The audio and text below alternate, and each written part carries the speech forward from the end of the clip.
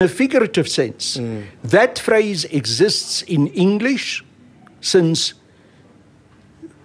when was it? In the 14th century. When I did my research, it first became known in English. And it is also in the Ndebele, I'm sure you know. Yeah. Kick the dog until the owner or the master comes out. I will never in my life. Kabalenja. Yeah. There you go.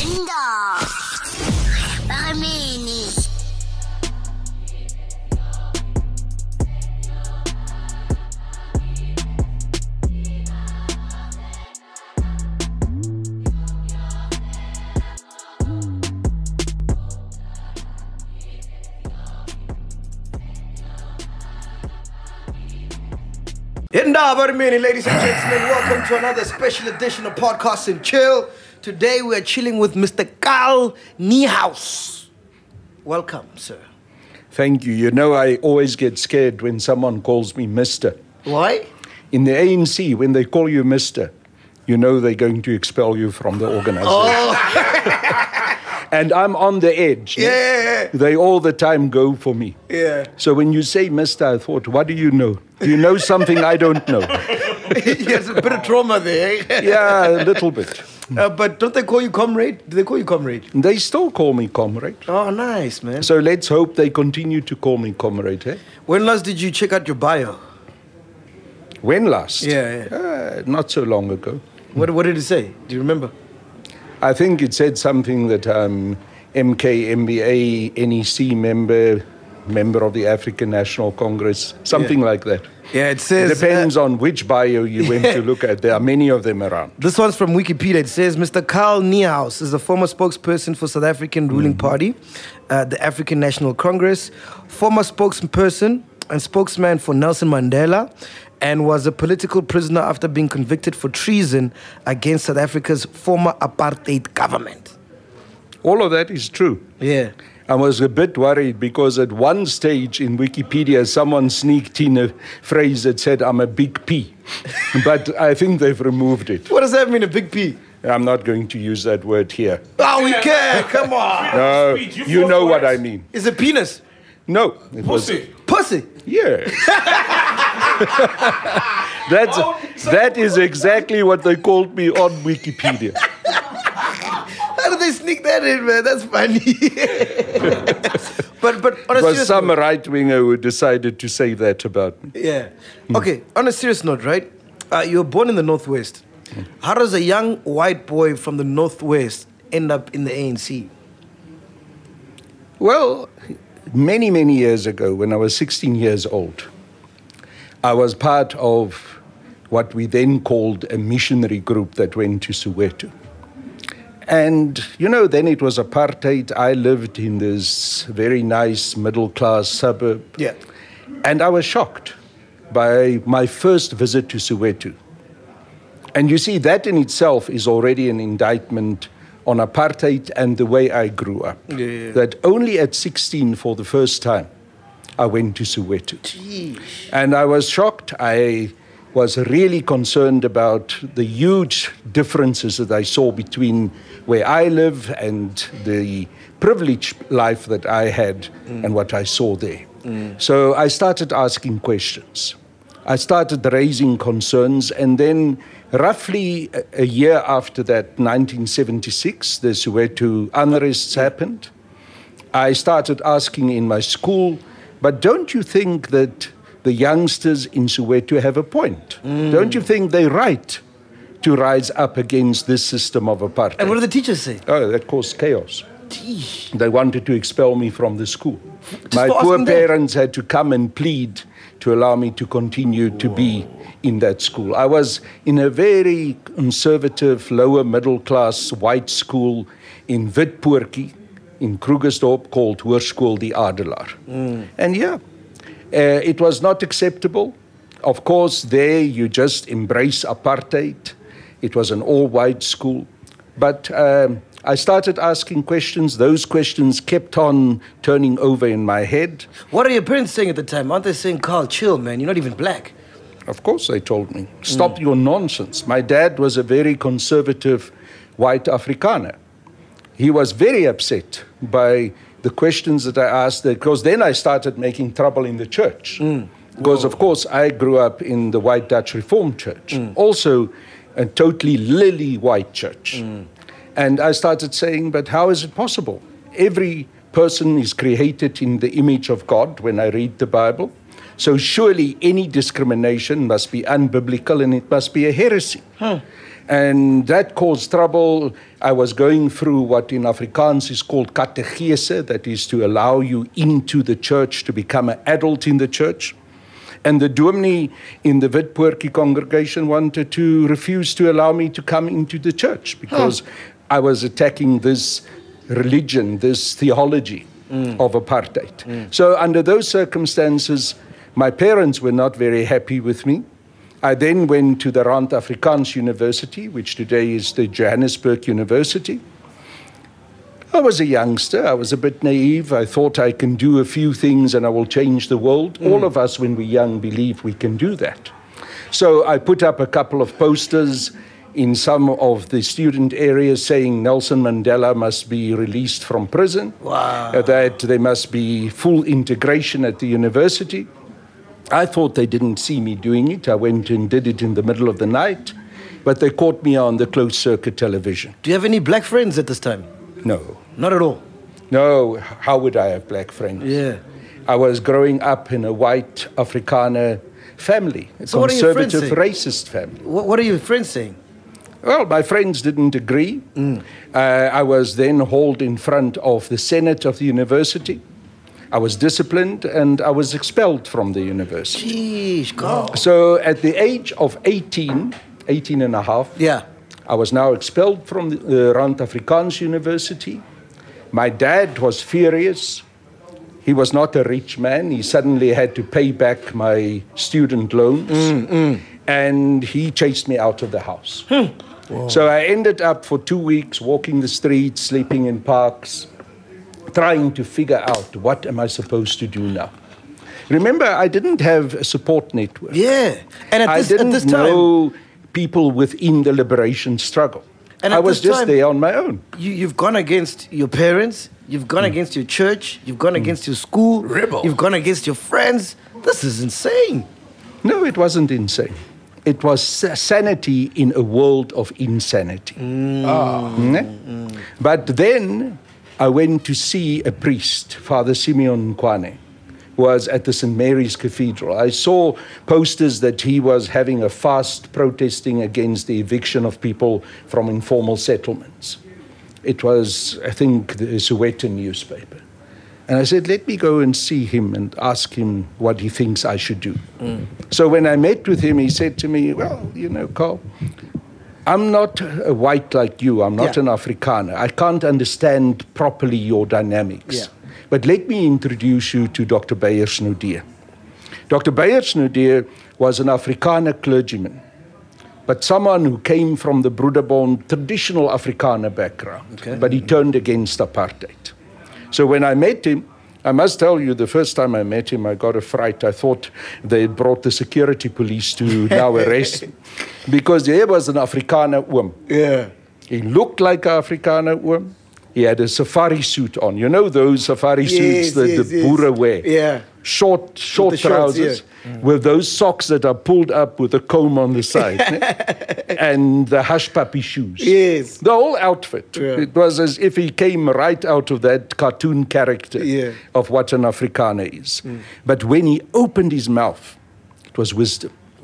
And he embraced me. He became my mentor. I always say he became the dad to me that my own dad could not be.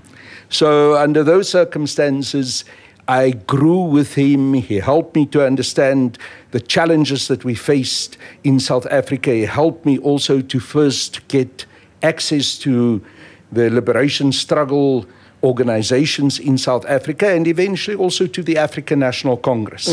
So I joined the ANC because that is the question you asked earlier. How does this young Afrikaner boy end up in the African National Congress? I joined the ANC at the age of 19. I still remember June 1979 in Gaborone, just outside Gaborone on a little koppie on a hill. And I committed myself to the liberation struggle. I then underwent very rudimentary training also for Umkhonto we Sizwe. Yeah.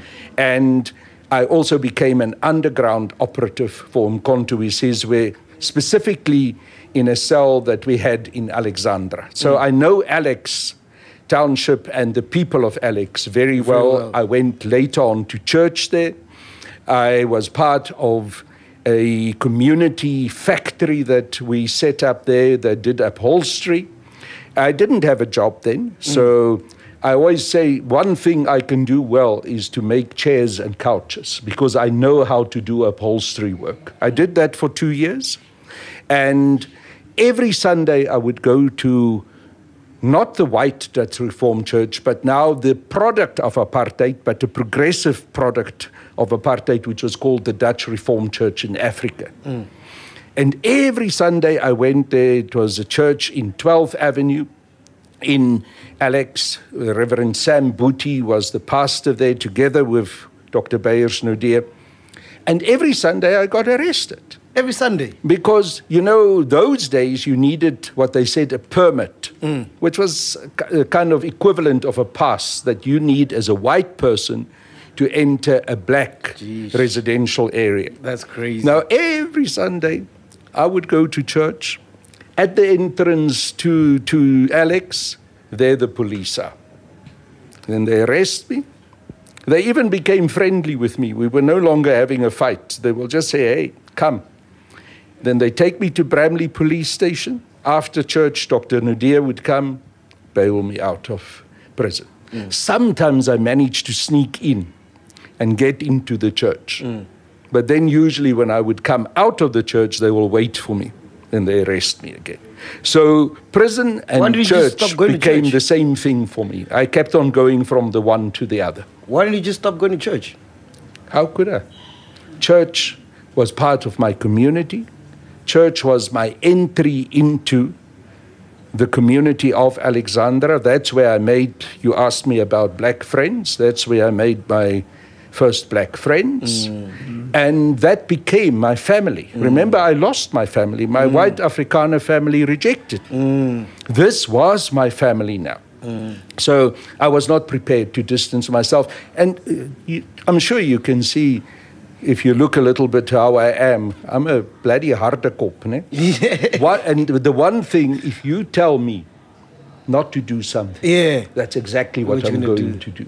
So those guys who kept on telling me not to come to church, not to get involved in the apartheid struggle, they made sure that I was going to be part of the anti-apartheid struggle and that I was going to go to that church and be part of that community in Alex. And now the Afrikaners, do they still hate you?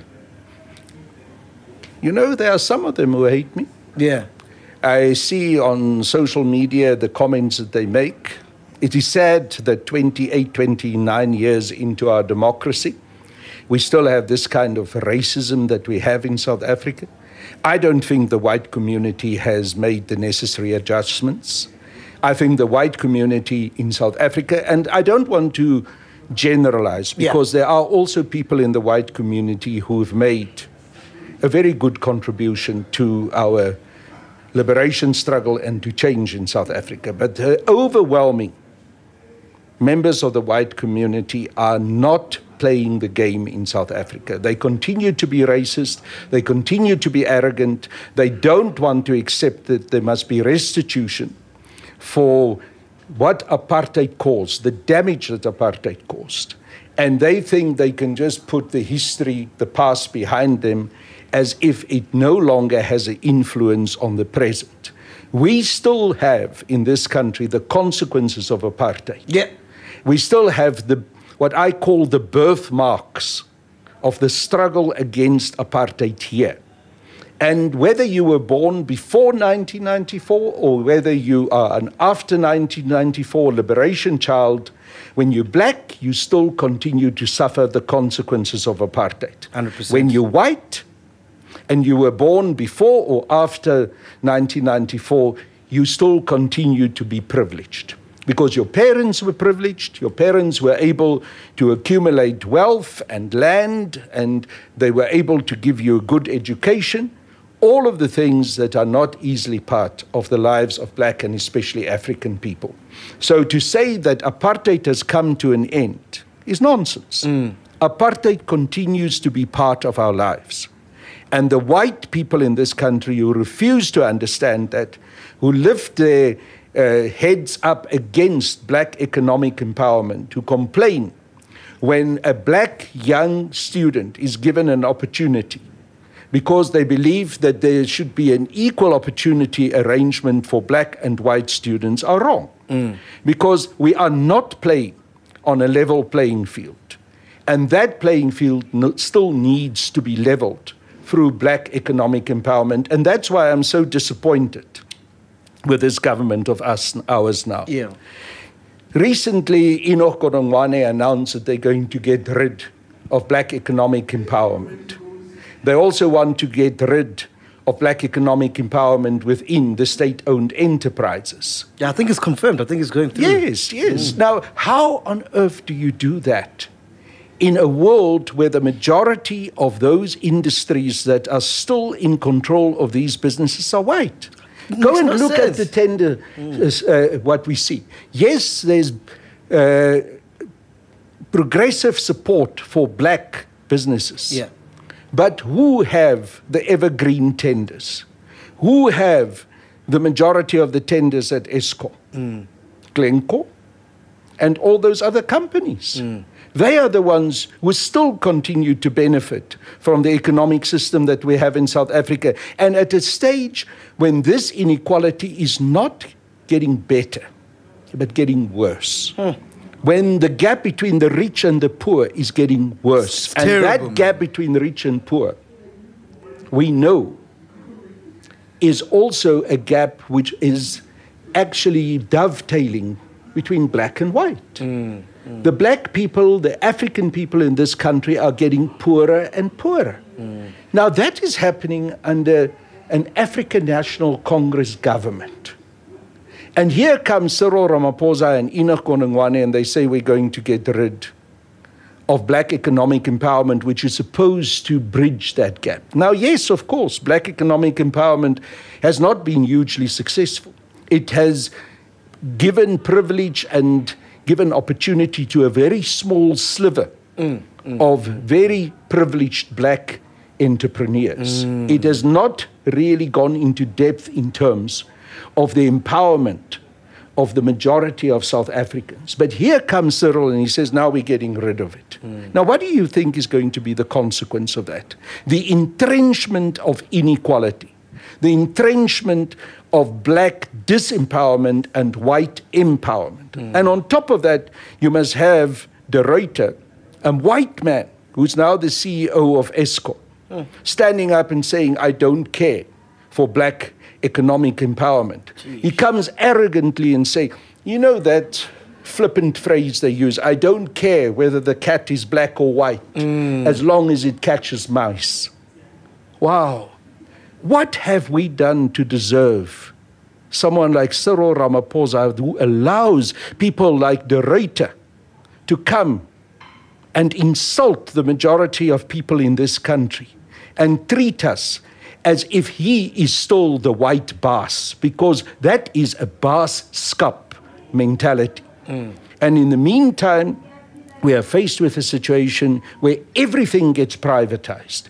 Now, I want to tell you something. I grew up as a son of a railway worker. My dad was a fitter and turner in the railways.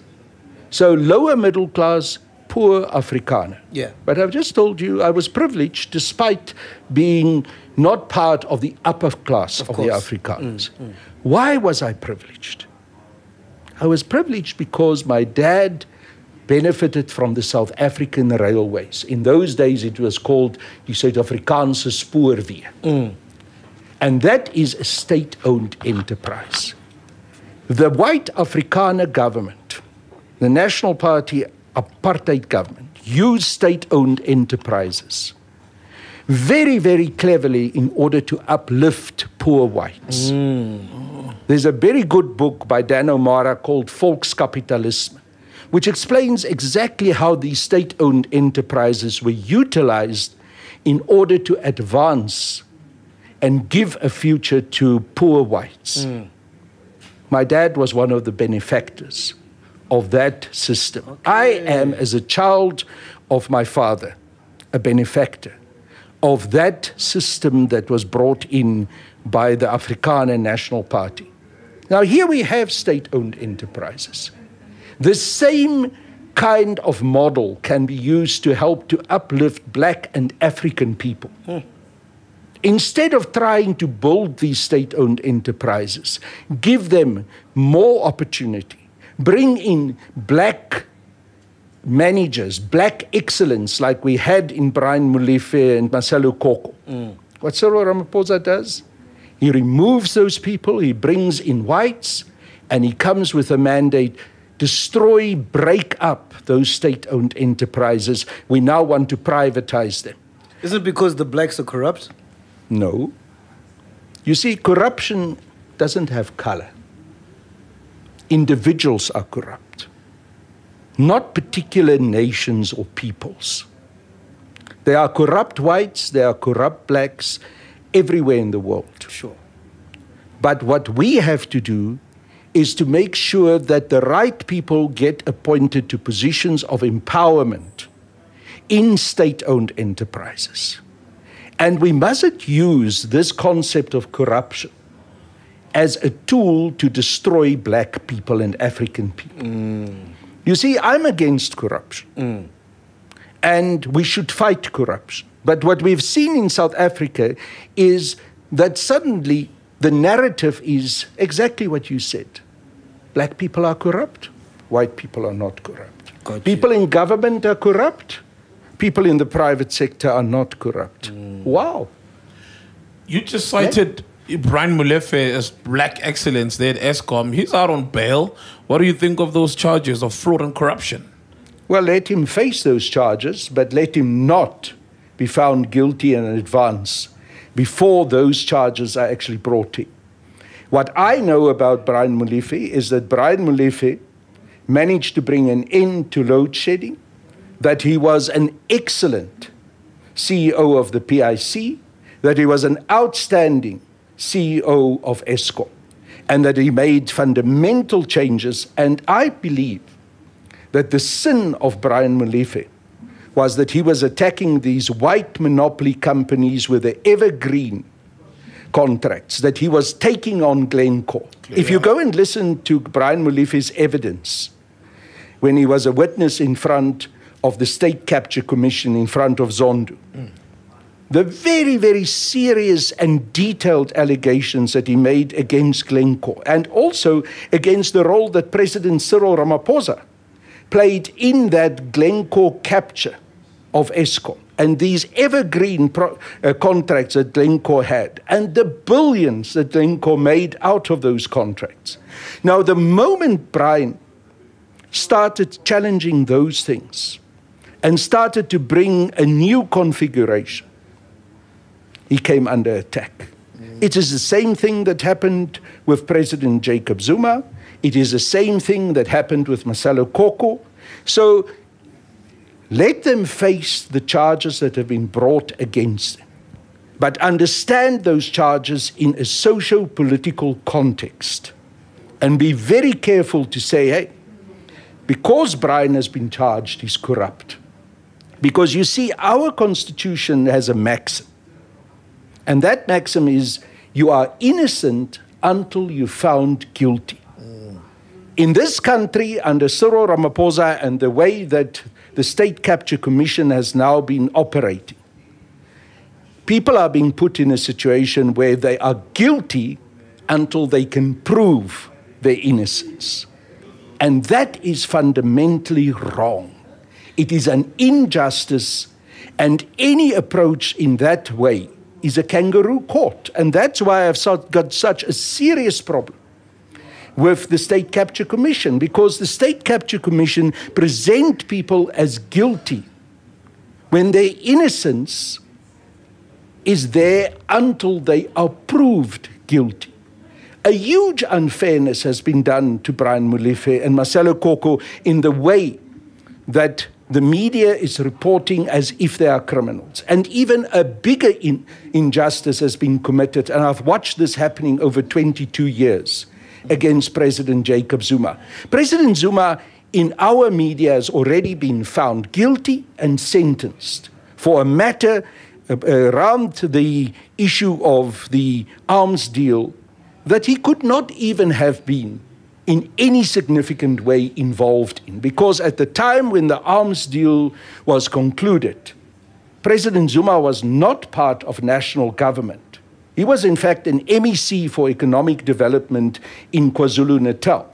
But he's the one who is being fingered as if he is now a criminal. And he cannot face those charges because of the manner in which the media has now turned him into an ogre. I've never in my life seen anywhere in the world, perhaps with the exception of what happened with Lula in Brazil, such vilification and such injustice against any political leader than what I've seen with President Zuma. You are quiet. No. Well, you are speaking. Hey, I finished. Okay. Are you saying you have a problem with the fact that a state capture inquiry exists or how it's being carried out? Are you saying there was no state capture? Or are you saying that other administrations were also captured? Because generally we know businessmen, due to proximity to the current president or whatever, will always benefit, when someone is in power. So what are you saying exactly about the state capture? Did it not happen? You see, my problem is when you treat state capture as something which just happened over 9 years during the Zuma administration. Because I don't believe that the worst state capture happened in the last 10 or 15 years. When do you believe it happened? It happened many, many decades and centuries before, through colonialism and those companies that grew out of colonialism. The real state capturers of the past and of the present are the Ruperts, are the Menels, are the Anglo-Americans, Anglo-Vols, Harry Oppenheimer, and all of those very, very wealthy, small group of white people who control this economy and who controlled it in the past. Yes, we must be concerned about state capture. But you cannot have suddenly a report which is written by Thuli Madonsela in the most indecent rush, especially given money by Pravin Gordhan on a special release of funds from the Treasury in order to do a report that then find that President Zuma and the Guptas are responsible for state capture. And then you call it the capture of state report. And you demand that there must be a commission of inquiry into state capture, which must only cover this short period, this 9-10-year period, and only concentrate on certain things. Because you see, you let the main state capturers, the main culprits, off the hook. And they are being let off the hook because this manner in which the State Capture Commission had come about is deliberately done in order to cover up the real state capture. If you cannot address the state capture that happened through the whole colonial and new colonial period, if you cannot deal with the role of Anglo-American, if you cannot address what the Ruperts did in this country and how your Anton Rupert, Johan Rupert's father, became such a wealthy person, and how today Rupert basically has businesses in every sector of our South African economy and our life. When you get up in the morning and you brush your teeth, you use toothpaste that Rupert is producing. When you comb your hair, the comb and that plastic that you have has been produced by Rupert. When you sit down to eat and you have some products from Unilever, it's from Rupert. You live under the shadow of Rupert and of Bidvest. Is that not state capture? Is it not state capture when a man who has been a very, very important businessman involved with Glencore, with Optimum Mine, becomes the president of South Africa. When that man has more than R1 billion given to him by these friends of his, the Glencores, the people from Investec, all of them, to make sure that he can buy his presidency. When he buys that presidency, and he even acknowledges that he used money to buy it. He says at the Zondo Commission, no, guys, but you're wrong. I didn't use R1 billion. I got it on the cheap, man. I did it for 350 million. He doesn't even deny it. Is that not state capture? Is it not state capture when someone had been groomed and nurtured to enter the African National Congress from his youth, who was part of the Urban Foundation, who, when the wife of the second largest mining company, the owner of the second largest mining company in South Africa, Irene Menel, the wife of Clive Menel, says openly, we brought Cyril in as an act of charity. At the same time, we brought him in as an insurance policy to secure our future. That is what they said when they brought Cyril Ramaphosa into the Urban Foundation. That is what happened when Harry Oppenheimer gave offices to the National Union of Mine Workers. What is not known generally is that there was close cooperation and collusion between Cyril Ramaphosa and Anglo-American in the establishment of the National Union of Mine Workers. The NUM was seen by the white monopoly capitalist owners of the mining industry in South Africa as an insurance policy, as a tool that they were creating in order to manage the increasingly unhappy and restless mining workers of South Africa. And Cyril Ramaphosa became that instrument of managing them. And then he moved through the ranks, came to the African National Congress very late. He's a Johnny-come-lately in the African National Congress. And suddenly, he's parachuted into the ANC's conference, the first conference after the ANC was unbanned, in 1991, in June 1991 in Durban, from nowhere. Who helps him to be parachuted in there? President Nelson Mandela. Why is President Mandela doing that? Because he's a close friend and associate of Clive and Irene Menel. And Clive and Irene Menel tells him, this guy, Cyril Ramaphosa, is just the right man for you. Bring him in. So there he is. He comes in from nowhere. He doesn't even know the culture of the African National Congress. I've worked with Cyril after he became Secretary General. He was a disaster. He was not rooted in the history and the culture of the ANC. He never understood the long liberation history of the ANC and where the ANC honestly came from since 1912. I watched him abusing his position as Secretary General to make business deals on the side in order to enrich himself. I watched him. He got his billions. Cyril Ramaphosa became, within a very, very short period of time, a billionaire.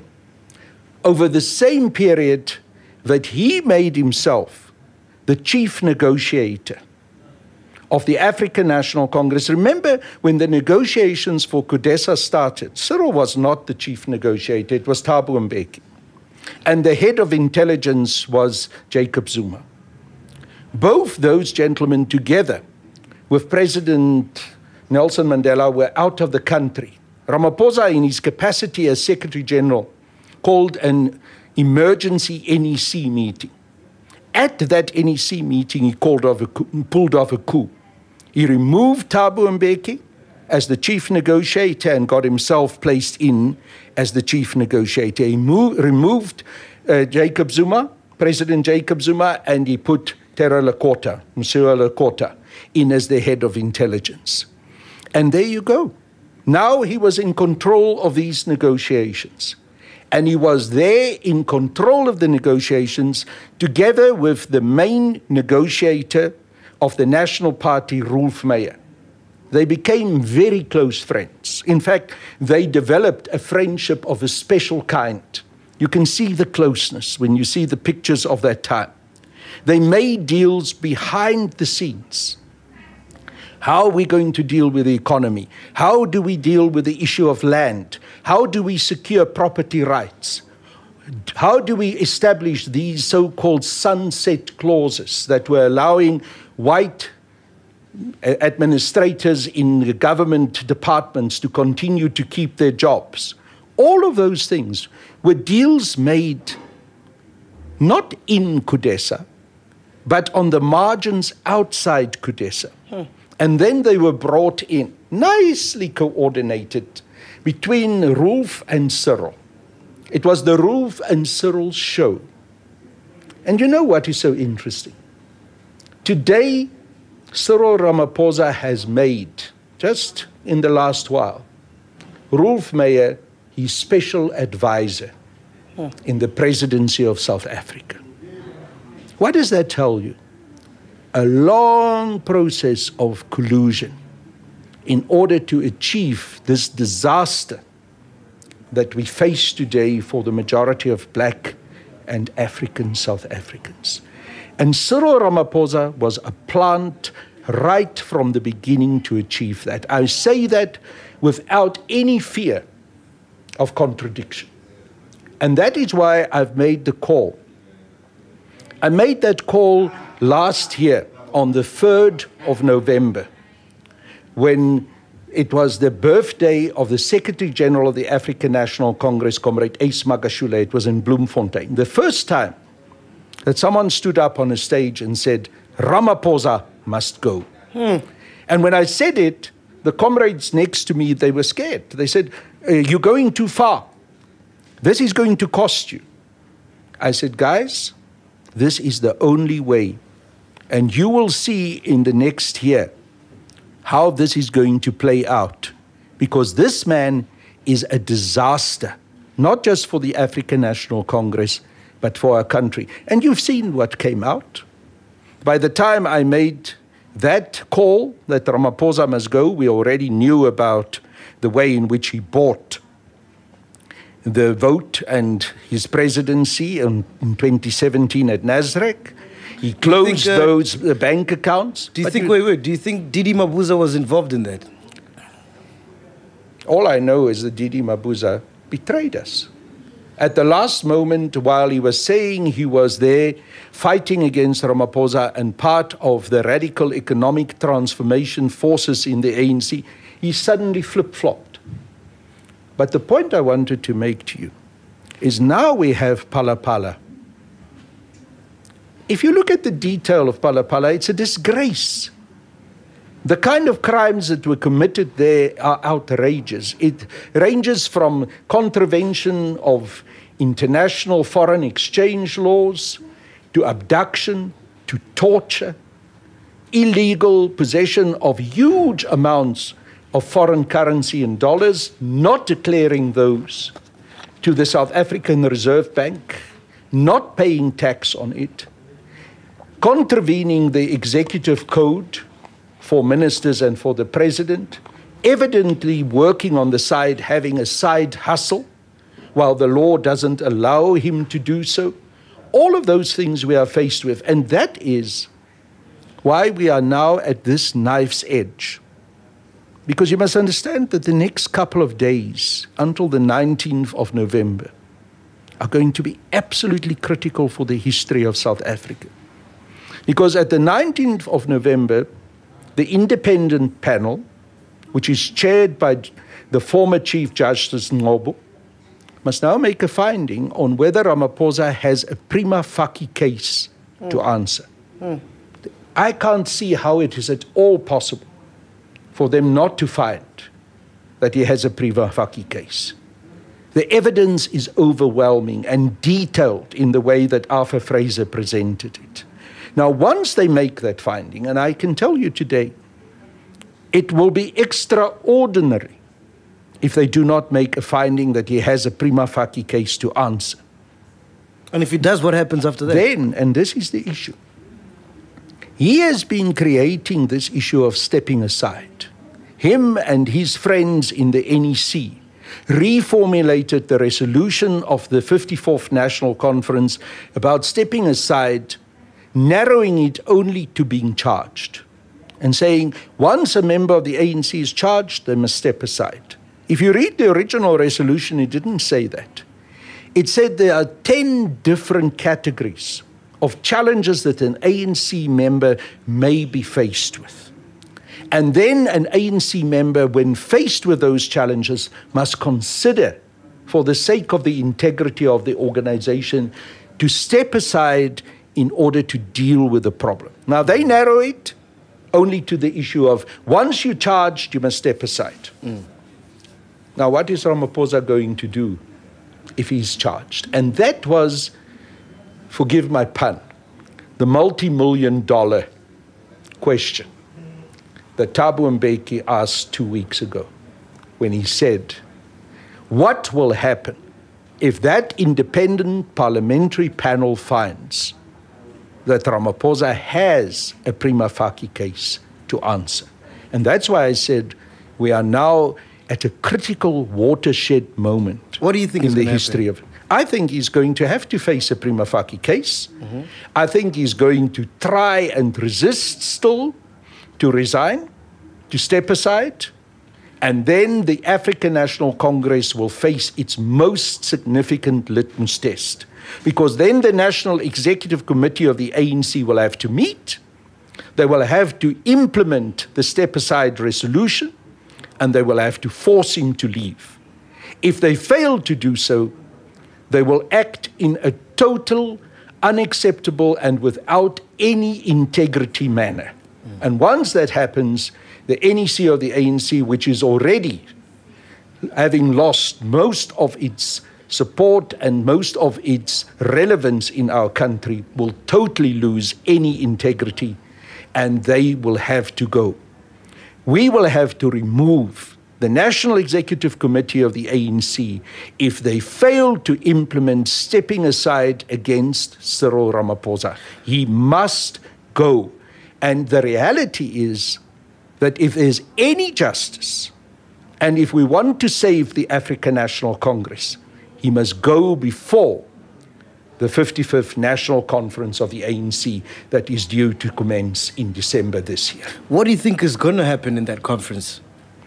Well, I'm not a soothsayer, but I hope that the branches of the African National Congress in a truly democratic way will speak, and that they will speak out against this capture of the African National Congress and against this criminality of Cyril Ramaphosa and those around him. But if it's been happening for years, what do you think is going to change now? No. What we have seen since the 54th National Conference was the abuse of money in order to buy positions in the African National Congress. The ANC has been turned into a stockwell. So it has now, become an auction for positions of leadership. It so has what are you become saying a now? crime Are you saying scene. there won't be any money involved in the next conference? I'm not saying that. Okay. I'm saying that there are going to be attempts, obviously from Ramaphosa and others, to use money.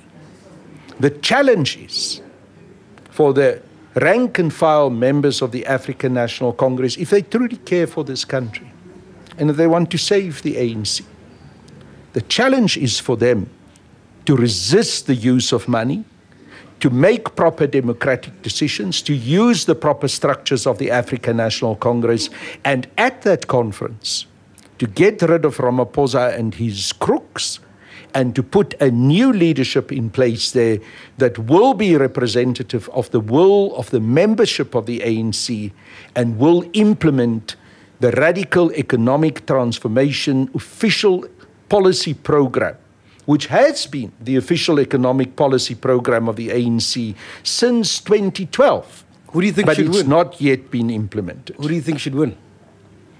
As I say, I want someone to win who comes out of the proper democratic processes in the ANC. So you don't have a name I'm yet? not going to give you a name because, you know, as you and I'm speaking here today, Yeah. the branches are still busy nominating. Because remember, there's been an extension for branches. They can still nominate. The BGMs are still taking place. I have criticized those provincial executive committees that have tried to jump the gun and who started making pronouncements, we support this one and we support that one. I said, you're wrong, guys. Let the branches who are the most important building stones of the African National Congress make their decisions. Let's then tally up what are the nominations, who are the most prominent nominees, and then we will know who will stand and who will be able to take over and become true leaders of the ANC, not sell-out leaders, not plants, as Ramaphosa and the current leadership are. Do you think you have a future in the new ANC, if we want to call it that? Do I think I have a future? If it's an African National Congress that democratically elects a leadership, yes. I have been nominated by over 400 branches of the ANC already.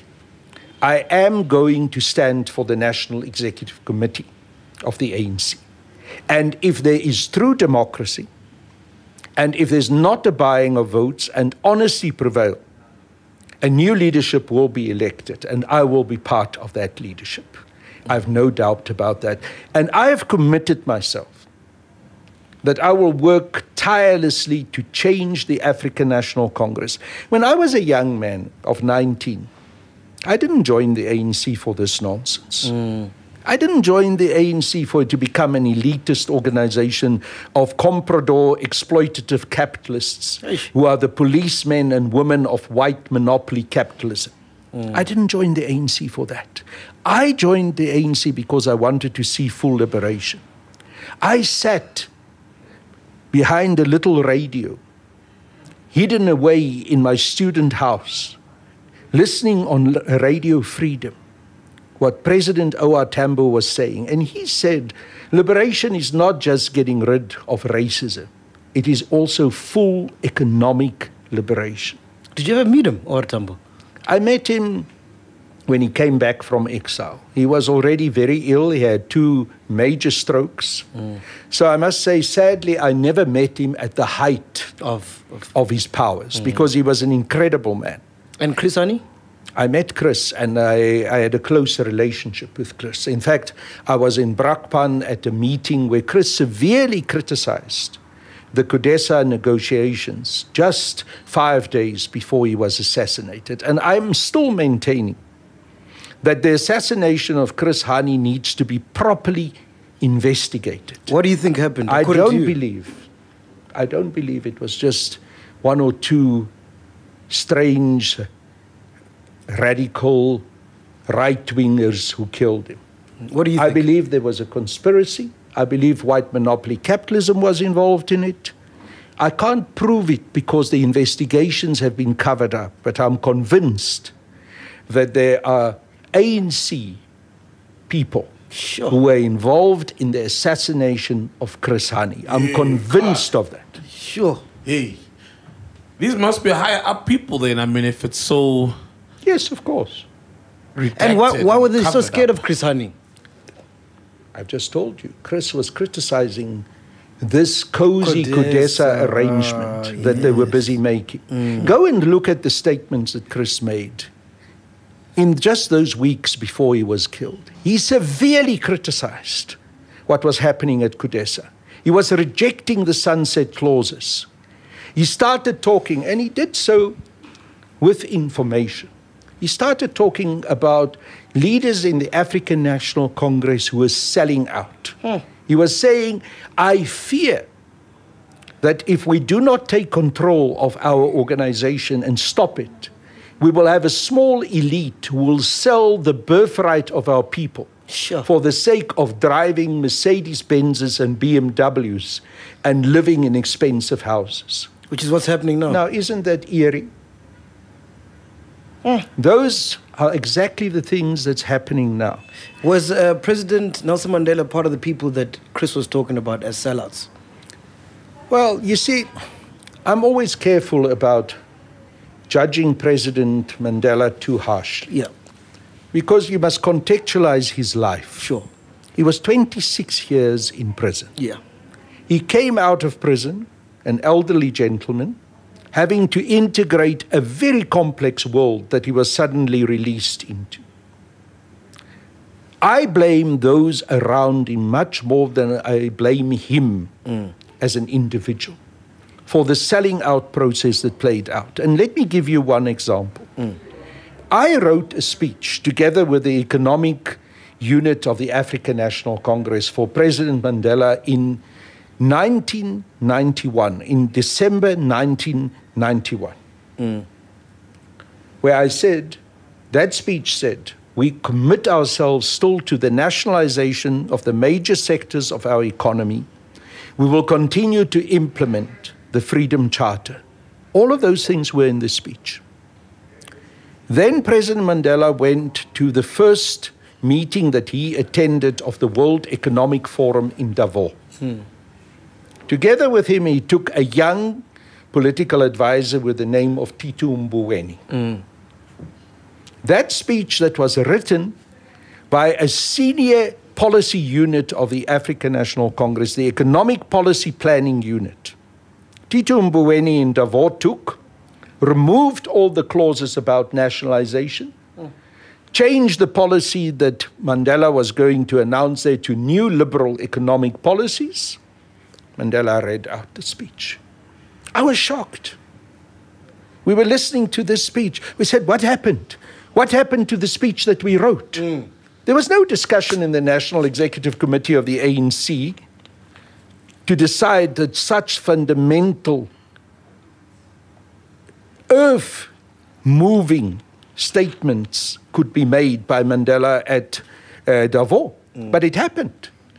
And Tito Mboweni arrogantly a while ago at a conference in Rosebank was joking. He said, yeah, I took that speech that was written by the Economic Policy Unit and I threw it in the trash can. We changed the ANC and the government and our economic policy with one stroke. And he was laughing. You see, it's no laughing matter. Were you The not mad? people of South Africa, sorry to interrupt Yeah. you. The people of South Africa are facing the consequences of that dastardly act of betrayal that he committed there. Were you not mad at President Nelson Mandela when he came out and you were overlooked for a minister position and he chose another white person? I forgot the guy's name, man. Derek Hanekom? Derek Hanekom, yes, yes. Were you not mad? I can tell you the background to that. Yeah. I was due to become a deputy minister. And the night before cabinet was announced, President Mandela phoned me and also a very old close friend of his, Comrade Ahmed Kathrada, who was already told that he was going to become Minister of Correctional Services. Got you. And President Mandela said, comrades, I am under pressure from some of my fellow comrades that I'm not addressing the national issue properly in my cabinet. That I'm having too many of the so-called minorities in cabinet. I know that you are committed comrades. I know that you will understand it. I'm asking you, so to speak, to step aside from those positions. I'm going to also have to accommodate other parties in the government of national unity, including the Inkatha Freedom Party, the old National Party, which was then called in a very illogical way the New National Party. It was an anomaly. But anyhow, I have to do all of that. So some of you comrades, can you accept that you're not going to get positions now? But you will be accommodated. You don't say no to President Mandela. One understood this context. So no, I wasn't bitter or angry about that. I must say, President Mandela always treated me in a very fair and proper way. Subsequently, a few years later, he made me the ambassador of South Africa to the Netherlands. And he did give Comrade Kefrada the position as special advisor to him as the president in Parliament. So he was not unfair in the manner he treated us. And I don't have a problem that Derek Hanekom at that stage was appointed as a minister. My problem with Derek Hanekom is not because he was made a minister at that point. My problem with Derek Hanekom is because of the manner in which he sold the struggle out subsequently. The way in which he didn't address the issues around land and the return of the land to the people without compensation when he was the Minister of Agriculture and of Land Affairs. The cozy relationships that he built up with the white landowners and white farmers at the cost of the majority of black people. The manner in which he subsequently went and made common cause with an opposition party to try and remove a sitting president in the person of President Jacob Zuma from government. The way in which he voted together with opposition parties. So anyone who wants to say that I have a bitterness against Derek Hanekom because he was made a minister in 1994, that is total nonsense. But if you ask me, do I have a deep, fundamental, seated anger and bitterness against Derek Hanekom for the way in which he sold out since? Yes, I have. I sat in prison with Derek Hanekom. He was a prisoner with me. He had a very short prison sentence of only 2.5 years. Now, 2.5 years is not short, but it's short compared to the long sentences that many of us got. This is in the 90s, yeah? That is in the 80s. 80s, okay. 80s and early 90s. Okay. Remember, I was sentenced in 1983. Yeah. Now, I know that Derek and his wife got short sentences because they made a deal. Oh, snitches. They made it, they didn't snitch, but they were making a deal. Well, that's snitching, you know. Yeah, they were making a deal. Because they had to give information for the deal, No, they didn't. Isn't it? They made a deal so that information that was critical about the way in which the apartheid government was cooperating with Renamo in Mozambique and was funding Renamo could not come out into the public domain. Because Derek and his wife were part of those who gave information to the ANC, which gave it to the government of Mozambique on Frelimo, how the apartheid government was funding Renamo. And that was courageous of Derek and his wife to do. But they did make a deal in order to get a short sentence. Now, I could live with that. But I can't live with a Derek Hanekom who sells us out now. I can't live with a Derek Hanekom who makes common cause with Pravin Gordhan and others. And I sat in a cell next to him. He was my comrade. We used to talk to each other. At night, I would pull myself up to the window where the bars are, and we would talk through the window to each other. We had long political conversations. Did you guys get special treatment because you're white in prison? No, we were kept apart. We were not on Robben Island because even in prison, white and black prisoners were kept apart. But beyond that, I can tell you, because we were a small group, we were probably more disadvantaged, at least in terms of the interaction that we could have had with fellow comrades. Got you. But let me make this point. I don't understand how someone that I could have had those conversations with, and who I heard expressing himself so strongly for liberation, and understood the history of this liberation struggle in the way that I understood Derek to understand it, can sell us out in the way he's doing now. I don't understand how someone like Derek Hanekom can today say that he supports Cyril Ramaphosa, who is nothing else but a mafia boss. So my beef with Derek is not about whether he was a minister in 1994 or not. My beef with him is his betrayal of the liberation struggle right now. And he knows better. Before we move on from President Mandela, is it true that in 2017, no, when was it? In the 2000s, yeah? You were going through some financial crisis. You asked him for money and he said no to you. No, I never asked. That is utter nonsense and lies. I never asked President Mandela for any money. I did go through financial difficulties. It is true that I did ask some fellow comrades to assist me, like comrades would do. And it is true that I had financial loans that I needed to deal with. It was not easy to do so, but I was not really in a very different position than many other South Africans were under and 100%. Are still under. Yeah. You know, we are a society which is deeply and continues to live deeply in debt. Yes. But what happened was when I started raising concerns about what is happening in our country, started raising my concerns, especially also about the economic policy program followed by Thabo Mbeki, geared new liberal economic policies, so-called trickle-down theories that never work. Suddenly this history, which was nothing really serious, got elevated and used in order to attack me. And I acknowledged that I made mistakes. I dealt with those mistakes. I addressed them. They are behind me.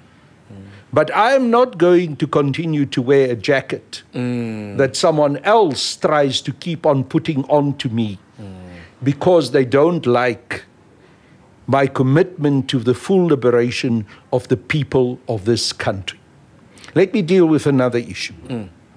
You know, 2 weeks before 2017, the 54th National Conference of the ANC, suddenly I wake up in the Sunday morning, on the front page of the Sunday Times, Niehaus claimed that his mother died and he is trying to get insurance policy money. I never did. Up to this day, there's no name attached to the person they claim made that claim. Unsubstantiated. Why would they do that, though? Of course, to discredit me. Of course, to come and discredit also the whole campaign that I was part of in the run-up to that conference. I was faced with a very serious situation. Here are serious allegations. I went to my attorney, my then attorney, Ian Smallsmith. I said, Ian, you know, can you write to the NPA? Please write them a letter and ask them, is there any allegation that you are investigating against Carl Niehaus? The NPA wrote back, they said, we have no investigation against him. There are no charges that we even contemplating. I took that letter, I released it to the media. Silence. Wow. The only newspaper that wrote about it was Report. And you know what they said? I'll say it to you in Afrikaans and then I'll translate it into English. Glibberige Niehaus ontsnap weer. Slippery Niehaus escapes again. You know, it's funny, but it's also not funny. No, because why I'm saying to you, Saul, it's not funny. Here they make an allegation that I claimed that my mother died. My mum is an elderly person. She's still alive? My mum is still alive. Wow, my so mum lucky, is man. this year 93. Whoa. I'm very blessed.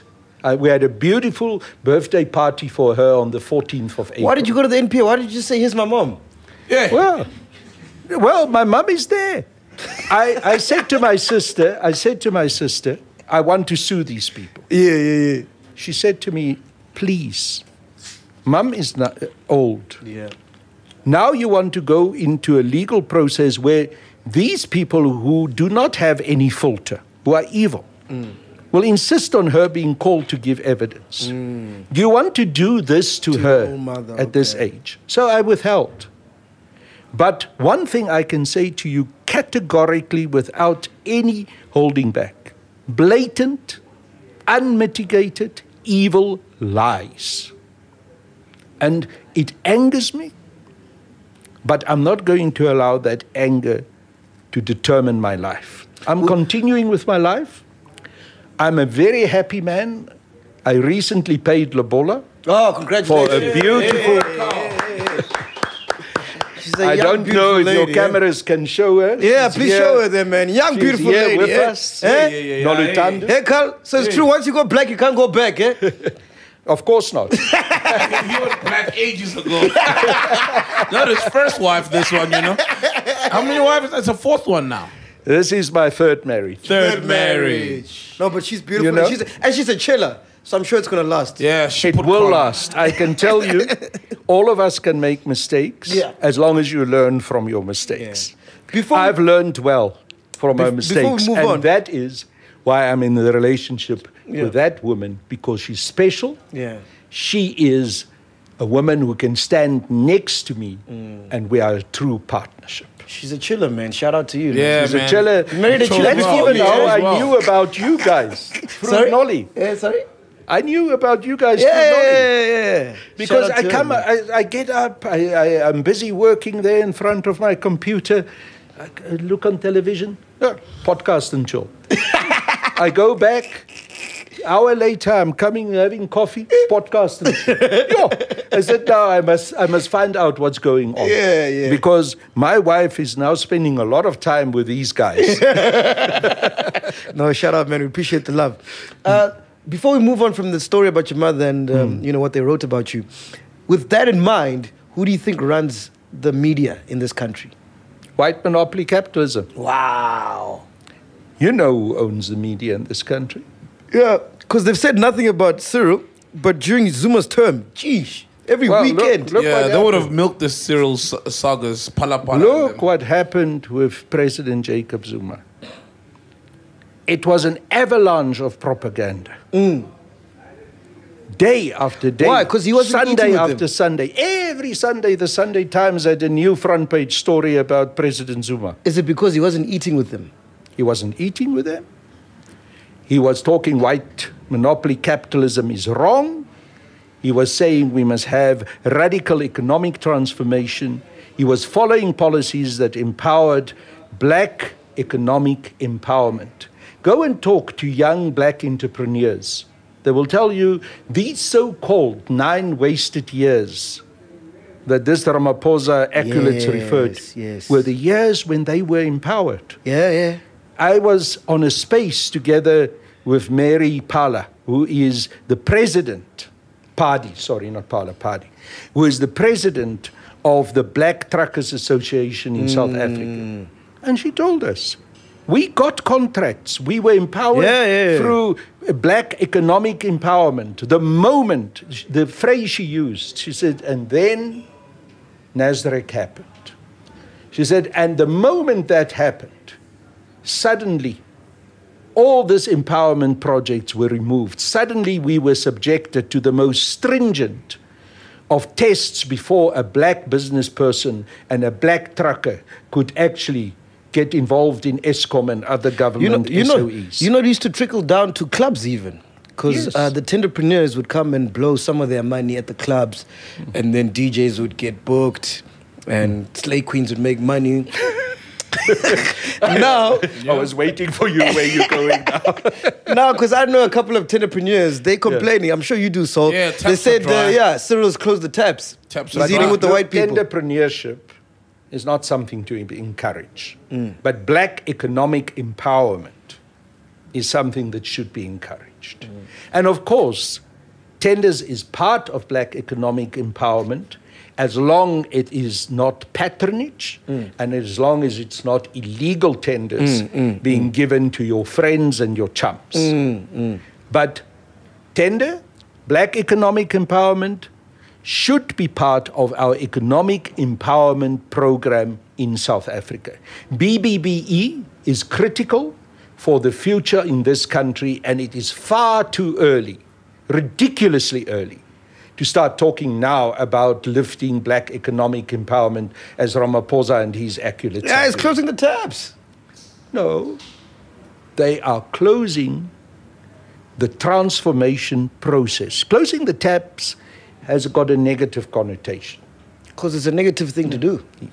When it is corrupt. But allowing black economic empowerment, allowing black entrepreneurs to be able to have a good stake in the economy and to grow their involvement in the economy, allowing BBBE to happen and also to have equity employment is critical and should not be described as if it is corruption. Because that is the language of white monopoly capitalists and racists. And we mustn't allow ourselves to be misled by taking that language of those white monopoly capitalists and racists and then allowing it to be turned against us as a black and African people in this country. I get you. And then allow black and African people in this country to be described as corrupt.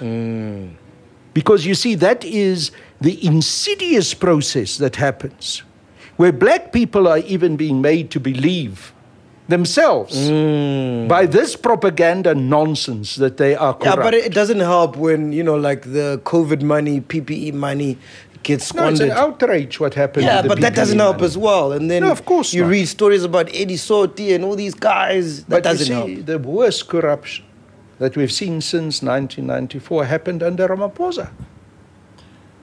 The COVID-19 support funds, billions of rands, were siphoned off under the Ramaphosa administration. The banks, white-controlled banks, were given funds to administer in order to assist those small and medium-sized businesses who were suffering because of the COVID-19 regulations. Who did they give that money to? White businesses. So when The minister who is responsible for those particular administration of those funds even had to acknowledge herself and said 70% and more of the money that was due to go to the empowerment and support of small and medium-sized businesses went to white businesses. So during COVID, when he went on TV and said the Ruperts have donated $1 billion, this other family donated, that was just all BS. Well, the implementation of it was BS. Yes. Jeez. And there were always strings attached. This was never money just out of the largesses and the kindness of Mr. Rupert and of the Oppenheimers handed out. Go and read what was subsequently said about those funds, how those funds were managed, controlled, and manipulated.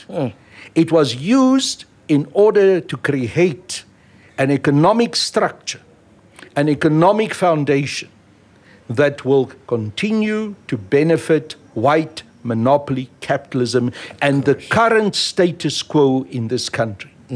Black economic empowerment took a severe knock during the COVID-19 regulations. The COVID-19 regulations was part of an instrument and tool in order to cement in the control of white monopoly capitalism over this economy. We are much worse off after COVID than we were before. And black economic empowerment has been put severely back because also of the COVID-19 regulations. Yeah. Can you tell me about your relationship with former President Jacob Zuma? How did you meet him? Did you meet him at Umkhonto weSizwe? How did you guys meet? Look, I worked with President Zuma in the underground for many years. He was one of the most effective commanders of Umkhonto weSizwe. He was an amazing underground operative. What many people don't know is that he spent sometimes months, 6 months or more, inside the country, in the underground. Jeez. Especially in northern KwaZulu-Natal. So he was a very, very effective operator. And of course, he was also a very important intelligence officer of the African National Congress and later on became the head of intelligence of the ANC. But for me, the most significant, most important meeting I had was in prison with President Zuma. Because I was imprisoned I served a prison sentence of almost 10 years. The apartheid regime were viciously opposed to me being released, even when the ANC was unbanned and the negotiations started for what eventually became CODESA. Kobie Coetzee, who was then the Minister of Justice, said, we're not going to release this traitor, this white boertjie. They released other political prisoners, but I kept on sitting in prison together with a few other ANC prisoners. For real? Yeah, I was one of the last political prisoners to be released. Jeez. And then one morning, while I'm sitting there in my cell, I get called. Come through. Can I continue? Yeah. Or what are happened? we having an attack? You I know, think something just dropped. in South Africa, nowadays, you start worrying when you say certain things, whether someone is not going to come and try and take you out. Yeah, and you got a laser there in your eye. And say, which eye is it? Hey, man, the right one or the left? Heart attack. No, it's just our lights here. It's just our lights. It's just here. Okay. It's fine. I'll keep on. I'll talk fast to try and get out what I want to get out before the shoot. Yeah. No. But okay, that's flippant, but more serious. Yes. There are, as we can see, people who die in this country because they speak out. As you're speaking here, I'm like, are you not afraid of your life? Remember that lady who spoke out as a whistleblower with what happened at the hospitals. She died. Yeah, no. Yeah. She was shot dead. The Tembisa Hospital tender disaster. And there's more and more indications that So these you're not afraid? people who were involved in those tenders are people who are very closely associated with President Ramaphosa. They're even family members of President Ramaphosa. Are you not afraid? Because you hate him. I don't hate him as a person. I hate his policies, and I hate what he does to the ANC. And that's why I want him to go. But let me tell you the story. How's he not gotten rid of you in the ANC?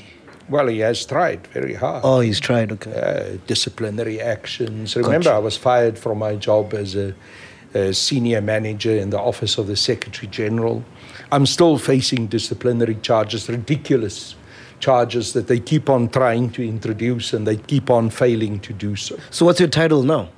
I'm a member of the African National Congress. I'm a veteran member of the ANC with 43 years of membership. Shout out, man. Shout out. 43, and I'm proud. Carl, quick question. I mean, you roll for Zuma hard, you know. It sounds like you guys are very close. When you were going through your financial problems, could you turn to him for assistance? No, I didn't. Because President Zuma, like myself, came from the struggle. We were people who didn't have 2 dimes to rub together.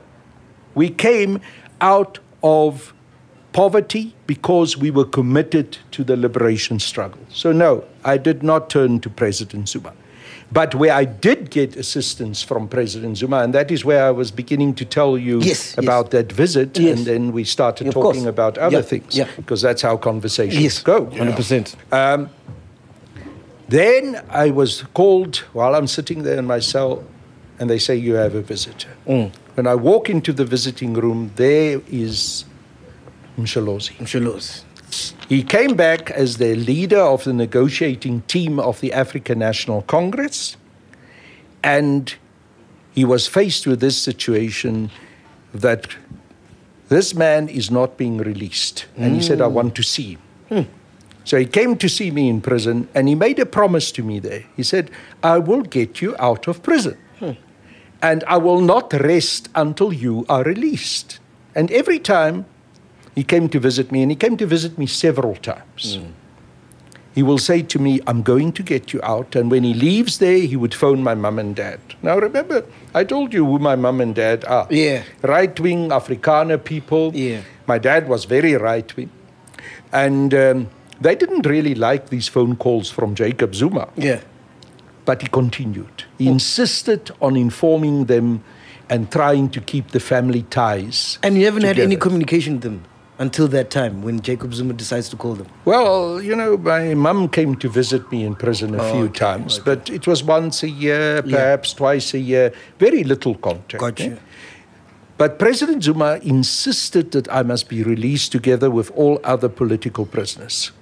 And he made it a precondition before the main negotiations for Kudesa started. And he succeeded.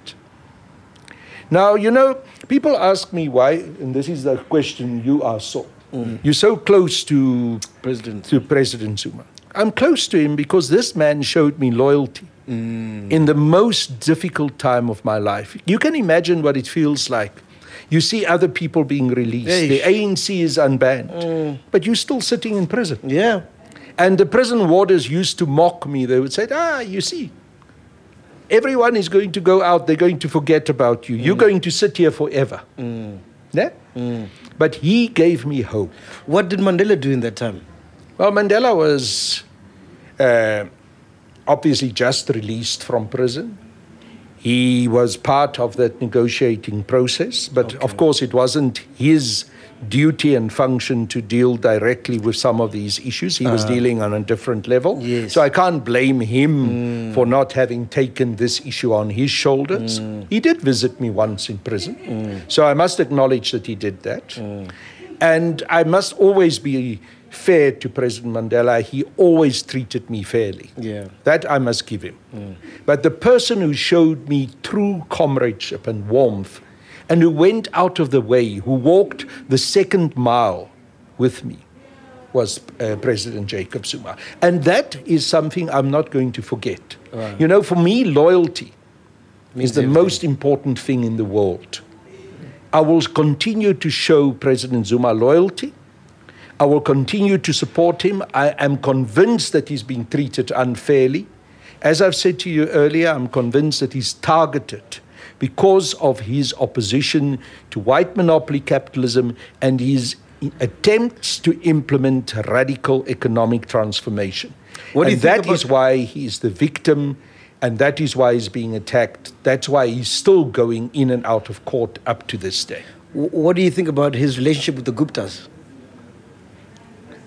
Well, you know, I'm always asked about the Guptas, and I don't know the Guptas. I've never met them. I don't have any relationship with them. But I look at them and I see business people who were, in the bigger scheme of things, actually quite small business people. Okay. They were not the Ruperts of this country. I get you. Or the Oppenheimers. What I do see the Guptas have done was that they disrupted some of the operations of these big companies. And I think part of the reason why they became under attack was because they were disruptive. They had to go. I can't judge on everything that they've done, on whether they behaved proper in every regard. I'm not going to try and go that route. Yeah. I believe very simply in the rule of law. If they had done anything wrong, then let them be charged. Let them be brought. All right, guys, what's going on? Okay.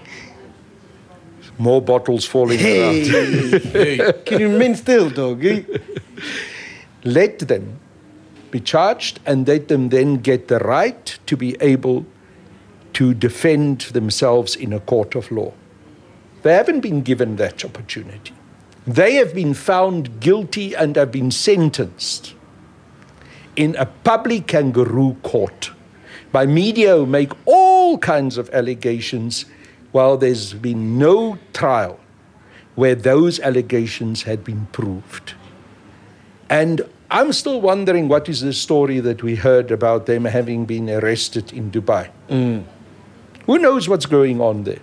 We hear stories, rumors. Yeah. Oh, the Guptas have been arrested. Where are they? Would we have been shown photos of their arrest? Have we been given documentation about their arrest if it really happened? Or are we just being told a load of fibs by the Minister of Justice, Ronald Lamola, and some other propagandists? Because why is it so difficult to show us that this so-called arrest has taken place? But anyhow, I'm not here to be When last did you speak to... a person who wants to be an apologist for the Guptas. I'm not. As I told you, I've never met them in my life. When last did you speak to President Zuma? 2 days ago. Oh, for real? What are you guys talking about? Well, how he is, how his health is. I complimented him on an excellent speech that he made in eThekwini. I thought he was courageous in the way that he pointed out the wrongs that Cyril Ramaphosa has done and continues to do. I thought he was very good in terms of how he explained to people what needs to be done in order to save the African National Congress, to help the ANC to become again a full liberation movement. I thought it was an excellent speech, and I told him that. I do a Twitter space. Yeah, what is it? I'm calling it In My Crosshairs. Yeah. You know, like the crosshairs of a gun that I target something and then I go for it. Oh, fantastic. And one of the discussions we had is that I invited him to come to one of those In My Crosshairs sessions. He said he will come. Yeah. Let's see if he comes. Yeah, we're trying to... I would love to have him in one of those sessions where the thousands of people who join In My Crosshairs can engage with him. Because the Twitter space is very personal. Yeah. You know, you can talk nicely, directly with people. And I hope that opportunity will arise. So, yeah, those are the things that we discussed. We're trying to get him on the podcast. We extended an invite. Yeah, and waiting for him to respond, but hopefully he'll come as well. But we want to talk about his... Remember, he had 15 months where he was unable to do any of these interviews and speak because he was muzzled. Yeah. Because of that ridiculous sentence of the Constitutional Court, which I believe fundamentally was illegal in terms of our own national law, but also in terms of international law. A huge injustice was committed to President Zuma, and I hope that that injustice can still be corrected. And part of that injustice is the way in which he was treated. Even when he applied for medical parole, the way in which his medical records were leaked, the way Billy Downer and Karen Maughan collaborated with each other in order to get those documents illegally out. And I'm very happy that Downer and Maughan are now in the dock and that there's a private prosecution by President Zuma against them for their criminal acts. Yeah. And you know, I'm having a little tiff. What else can I call it, with Karen Maughan? Because I used an English and Ndebele saying, kick the dog until the master comes out. And I want to link it to the question you asked me earlier. You said, who's in control of the media? Of course. The white monopoly capital. Karen Maughan works for News 24. We know who's the boss of News 24, Koos Becker. We know who's her immediate boss, a propagandist of note, Adrian Basson. Karen Maughan is now attacking President Zuma. She went through that illegal act of taking his medical records, publishing them. She's day after day viciously attacking Advocate Tubutsi Nkubane, the public protector. And then I say, hey, this is unacceptable. And I respond to those vicious tweets of hers. And I said, you know, perhaps the time has come that we must kick the dog until the master comes out. And the master are the business people behind News 24. The master is Basson and Becker and all of those. Suddenly I'm responsible for gender-based violence. Wow. All of a sudden. Now I must get legal lawyers' letters saying, oh, you are literally saying that Karen must be kicked. Oh, poppycock, man. I've never said that she must be kicked. I used it in a figurative sense. That phrase exists in English since, when was it? In the 14th century, when I did my research, it first became known in English. And it is also in Ndebele, I'm sure you know. Yeah. Kick the dog until the owner or the master comes out. I will never in my life. Kabalenja. Yeah. There you go. I will never in my life suggest that anyone should be kicked. Never. I'll never literally make that suggestion. I'm against gender-based violence fundamentally. But really, Karen mustn't do herself and other women a disservice to abuse gender-based violence to try and come and attack me for a political argument that we have. And what's your relationship like with Ace Mashagule? Whatever his name is. Comrade Ace is a good friend of mine. I've worked with him over many, many years. I like the man. I like especially his ability to work with people on the ground. He is a true people's person. I believe that he's feared by Ramaphosa and those around him because of Comrade Ace's ability to mobilize people on the ground, because of his grassroots support. And of course, they wanted to remove him from the engine room of the African National Congress, the SGO. They wanted to remove him because they wanted to manipulate the processes that is running up to the coming conference. Because they knew under his management and control, that would not have been possible. So a huge disservice was done to Comrade Ace Magashule. The way in which he was forced to be suspended, the way in which they abused this so-called stepping aside resolution, on silly charges of oversight, which no one can explain to you what exactly those charges are, where there's no proper charge sheet. It is an outrage. And the way in which the NPA and our court system has allowed themselves to be used and abused in order to remove Comrade Ace from that position as Secretary General of the ANC and to suspend him is absolutely unacceptable. And in the same way that I have supported President Zuma over all the 22 years of his persecution, I will support Comrade Ace, because injustice is injustice. And injustice must be fought, and those who are the victims of injustice must be supported. I know what it's like to be mistreated. I know what it's like to face injustice. I faced it under apartheid. I faced it among some of my comrades who abused some of my very basic financial problems that I have to try and destroy me. I know what it's like today to face trumped up charges in the National Disciplinary Committee of the African National Congress. I've earned that T-shirt. I'm not going to stand idly by and watch other comrades like Comrade Ace and President Jacob Zuma to be abused. I will stand up and fight for them. What do you think about what's Comrade Ace's scandal, Konje? Hey, man. It's got quite a few. Hey, where's fact checker when you need her? The asbestos You sound thing. like the white monopoly capitalist media now, Saul.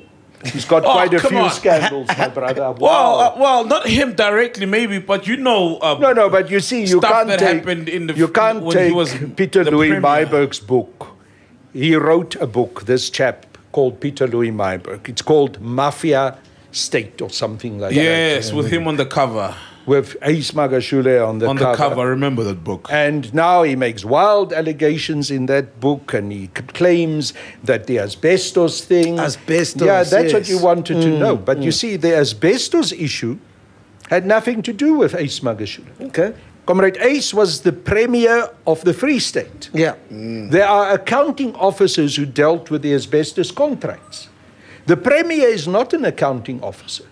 Oversight is something which suddenly had been grabbed from the blue sky and now it's imposed on Comrade Ace. But let me tell you, so, because, you know, I'm not blaming you to say there's many scandals, because that is what white monopoly capitalist media does.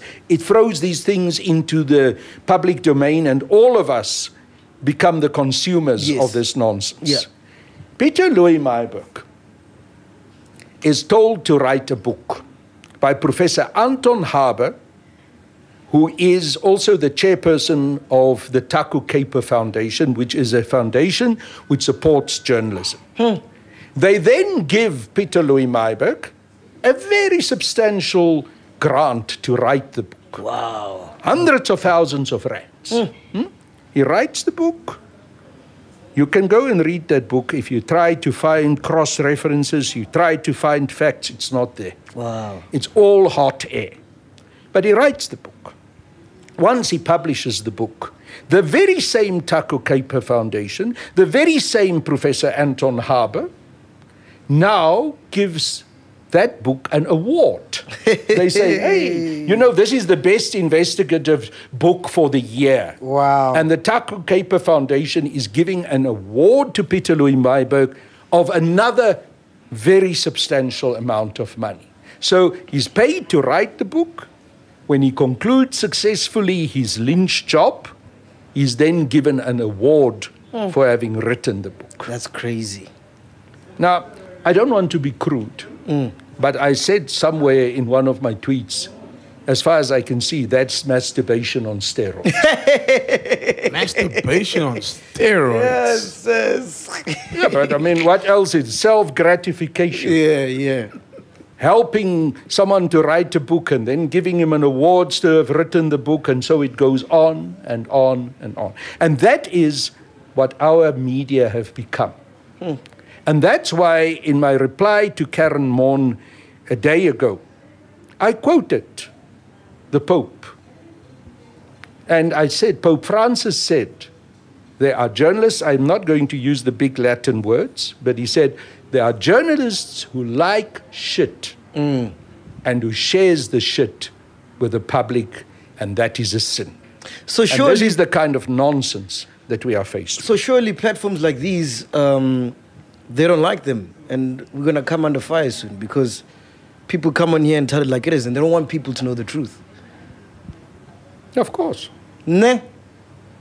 And programs like what you are doing will come under fire. Nah.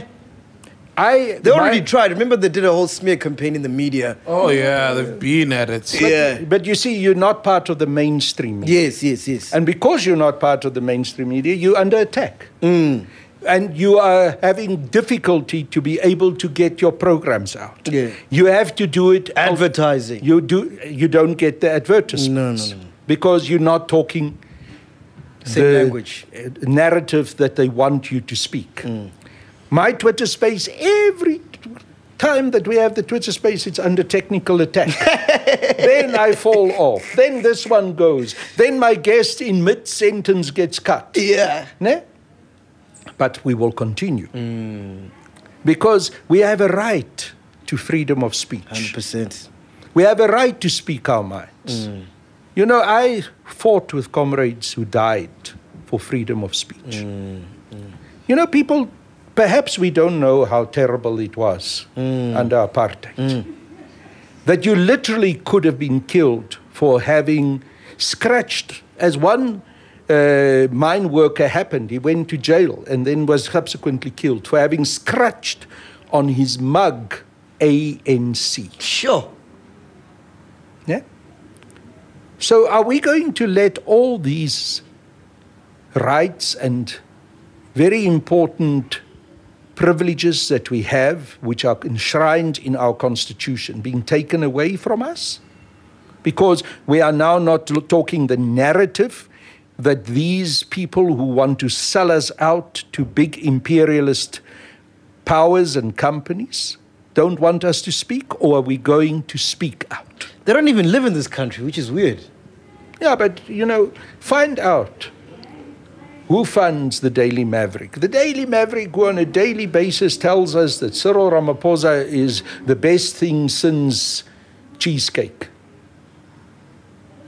Who funds him? It's not local South African funders. It comes from the United States of America, from the Open Society Foundation, from George Soros. So imperialist funders are funding an organization, a news media organization here in South Africa, and we think they're going to tell us the truth. Why is it that Arthur Fraser is so viciously attacked by the Daily Maverick? Why? I tell you why. Because it doesn't fit the narrative that the imperialists want, because Cyril Ramaphosa is their blue-eyed boy. Well, he can't be blue-eyed, he's a black guy. But he's their blue-eyed boy, so to speak. Again, I'm talking now. Talking black guy. I'm talking in a metaphor, if Karen Moore can understand it. But she's a little bit linguistically challenged, so perhaps she may not be able to understand my metaphors. But that is why Cyril Ramaphosa is under attack. And don't forget... Arthur Fraser, you mean? Well, yes, I mean Arthur Fraser. And don't forget that Cyril Ramaphosa, when he went to the States, the first visit after he became president, who was the first civilian after he met the president that he met? George Soros. The pictures are there. Is it true This that is the same man who funds the Daily Maverick. Is it true that South Africa is, because we asked Rob Hersov when he was here, that South Africa is registered as a company in America? Apparently so. I haven't investigated that in detail, but I understand that apparently South Africa is registered as a company in America. What does that mean for us? It's ridiculous. I find it outrageous. How can it be? How can South Africa be a company registered in the United States of America? That thing, we must get to the bottom of it, and that nonsense must come to an end. If it is true, I'm not sure. Because, and I'm not trying to say it's not true, I just don't know. Yeah. If it is true, it must be stopped. It is an outrage. If it is true, what does it mean? It means we are, we are actually in the ownership of some other country. How is that possible? It can't be. Jeez, I mean, you we seem are, to be dumbfounded now. Yeah, no, I mean, we are, but for them to do it like that, that's just But I mean, it can't be as blatant as that. It is. If you check, the offices are even in Pretoria somewhere. Then we must bring an end. It's wild. And how do we allow nonsense like that to exist? It is an outrage to our own sovereignty. Yeah. And independence. I don't know if you watched the Rob Hersov interview did, but what do you think about his vision for the new South Africa? No, I haven't watched the Rob Hersov interview, so I can't really comment on what he said to you. I have issues with Rob Hersov. Yeah. My issues are that he seems to come over as a very self-entitled, arrogant white man. And I don't like that. Yes, his criticisms about Cyril Ramaphosa recently, he seems to have gone through some conversion and he changed his mind, because that's not always what I heard him say.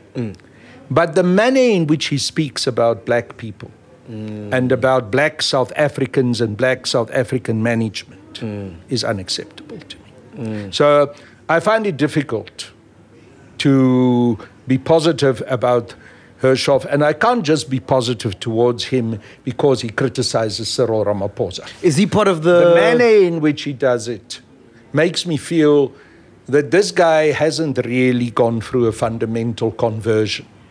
He just doesn't like what Ramaphosa at this point is doing, because he can see that Ramaphosa is messing up so horribly that even his own white monopoly capitalist interests are now being put in danger because of Ramaphosa's incompetence and criminality. Is he not part of the Oppenheimers, Rupert's? Of course he is. Jeez. And you should have asked Mr. Hersov if he's not. What did he say? What did he say? I forgot, man. But we asked him, ne? Yeah, denied. Oh, he denied, obviously. How can he deny it? His family has been part of that. He's been a very wealthy white South African for a very long time. And so you see, that is part of what worries me when someone like Hersov then denies something which is so blatantly a reality. You see, if you're a white South African, and I include myself, I'm white, I can't take my skin off and get rid of it. If you're a white South African, you must acknowledge what went wrong under apartheid. You must acknowledge the consequences of what happened. And you must be prepared that restitution must be paid. And if you're not prepared to do that, if you don't want to see that happen, then you haven't been a person who's really been converted to the new South Africa. And you haven't shed your racism. So that is the challenge. And I've never met Rob Hershoff, but if I ever meet him, I'll ask him, do you acknowledge that you were part or are still part of white monopoly capitalism? What are you doing about it? Are you prepared to see restitution in this country for the wrongs of the past? And those answers will give me an idea of where the man is. But the arrogance with which he speaks, the white entitlement arrogance that I still detect in him, doesn't make me feel positive about it. So we've been speaking about all that's wrong in the country right now. What's your vision? What's the solution? What do you see the future of SA? First of all, in the immediate short-term future, we must get rid of Cyril Ramaphosa now, because he is the personification of this capture that has taken place of the African National Congress through infiltration by white monopoly capitalism and imperialist powers. Secondly, we need to put a leadership in the African National Congress there that are reflecting of the democratic processes that should take place in the ANC, and that leadership must be truly coming from the grassroots members of the African National Congress. We must get rid of this idea that there's a small sliver of elite in the ANC who are entitled to leadership. All of us who are members of the ANC, if we are capable and if the ANC membership supports us, are entitled to be leaders in the ANC, as long as we get the democratic support. Thirdly, we must have a proper discussion about economic policy and understand the history of the ANC. And that economic policy program must break away from new liberal economic policies, must break away from the so-called idea that the rich will allow something to trickle down to the poor and somehow the poor will then be uplifted. We must fundamentally, radically transform the economic structures in this country. That must include the return of the land to the people, and it must be the return of the land without compensation. Restitution without compensation. We must include in that process the transformation of our financial institutions that they will empower small and medium-sized businesses that wants to rise up and wants to eventually get to the commanding heights of our economy.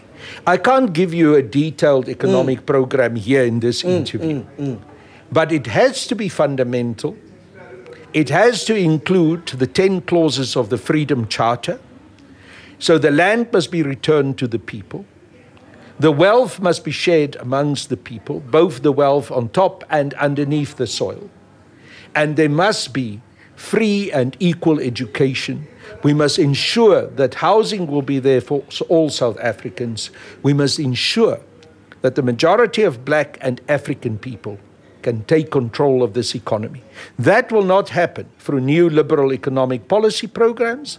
It will not happen through trickle-down theories. It will happen through a fundamental transformation, a radical transformation of this economy, through the nationalization of the South African Reserve Bank, through the establishment of a state bank, through the establishment of economic programs that will empower the majority of poor and oppressed people.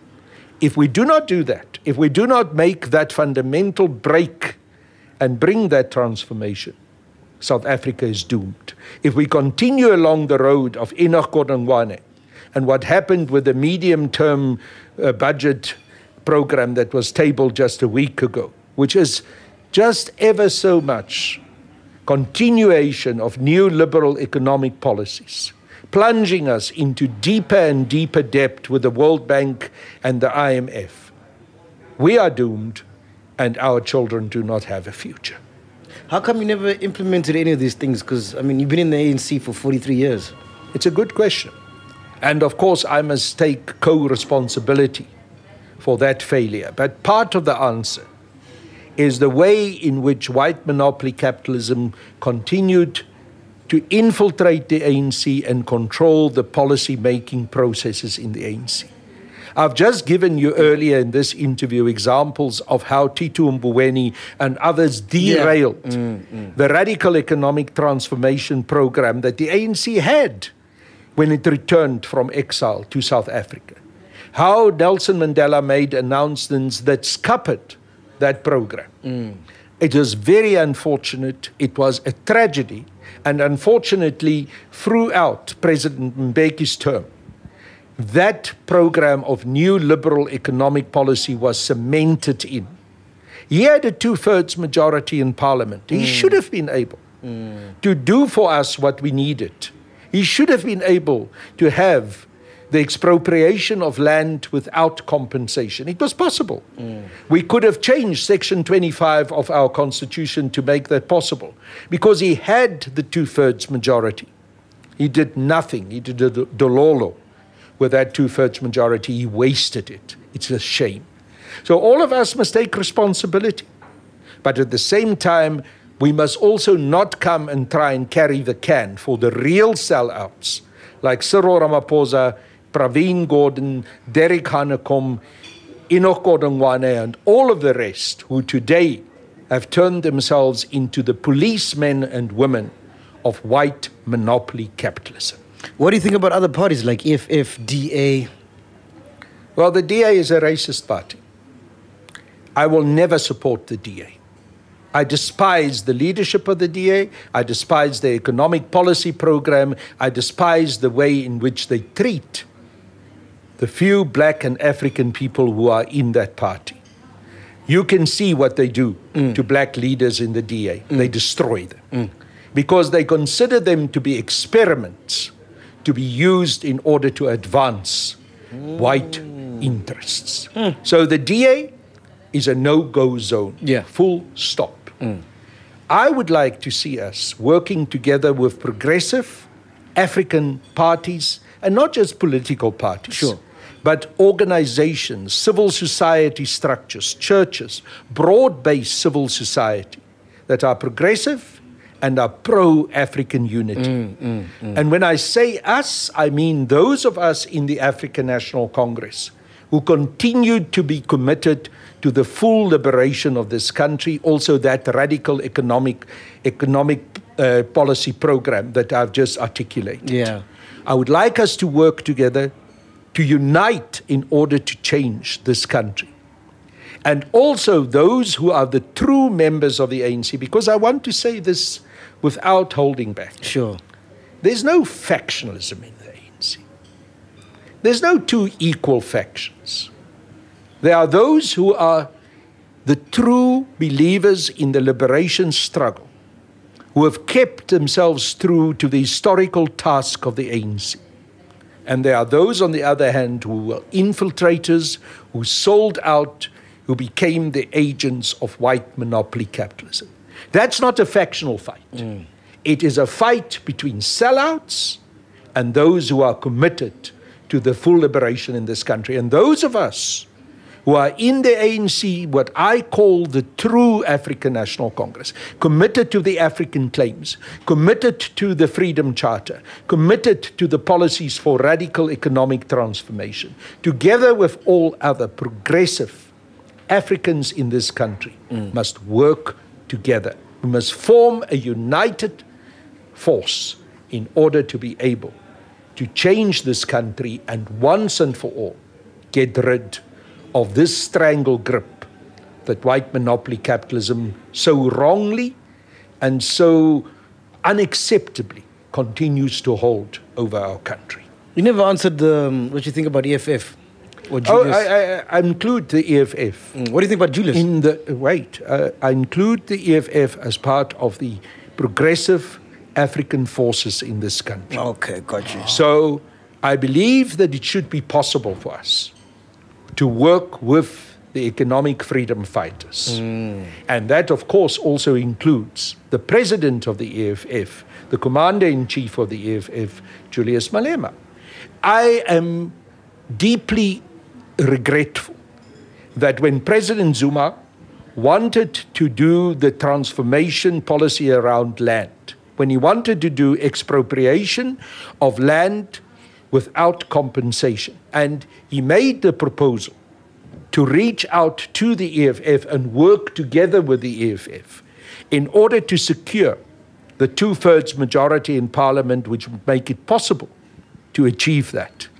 That there were the others in the ANC, the Ramaphosas, the Hanekoms and those, who scuppered that proposal by President Jacob Zuma. But didn't Zuma get rid of Julius? Well, you know what happened there. Yes, there was a problem between President Zuma and Julius. I believe that that was blown up. I believe it was intensified also by Ramaphosa and Hanekom.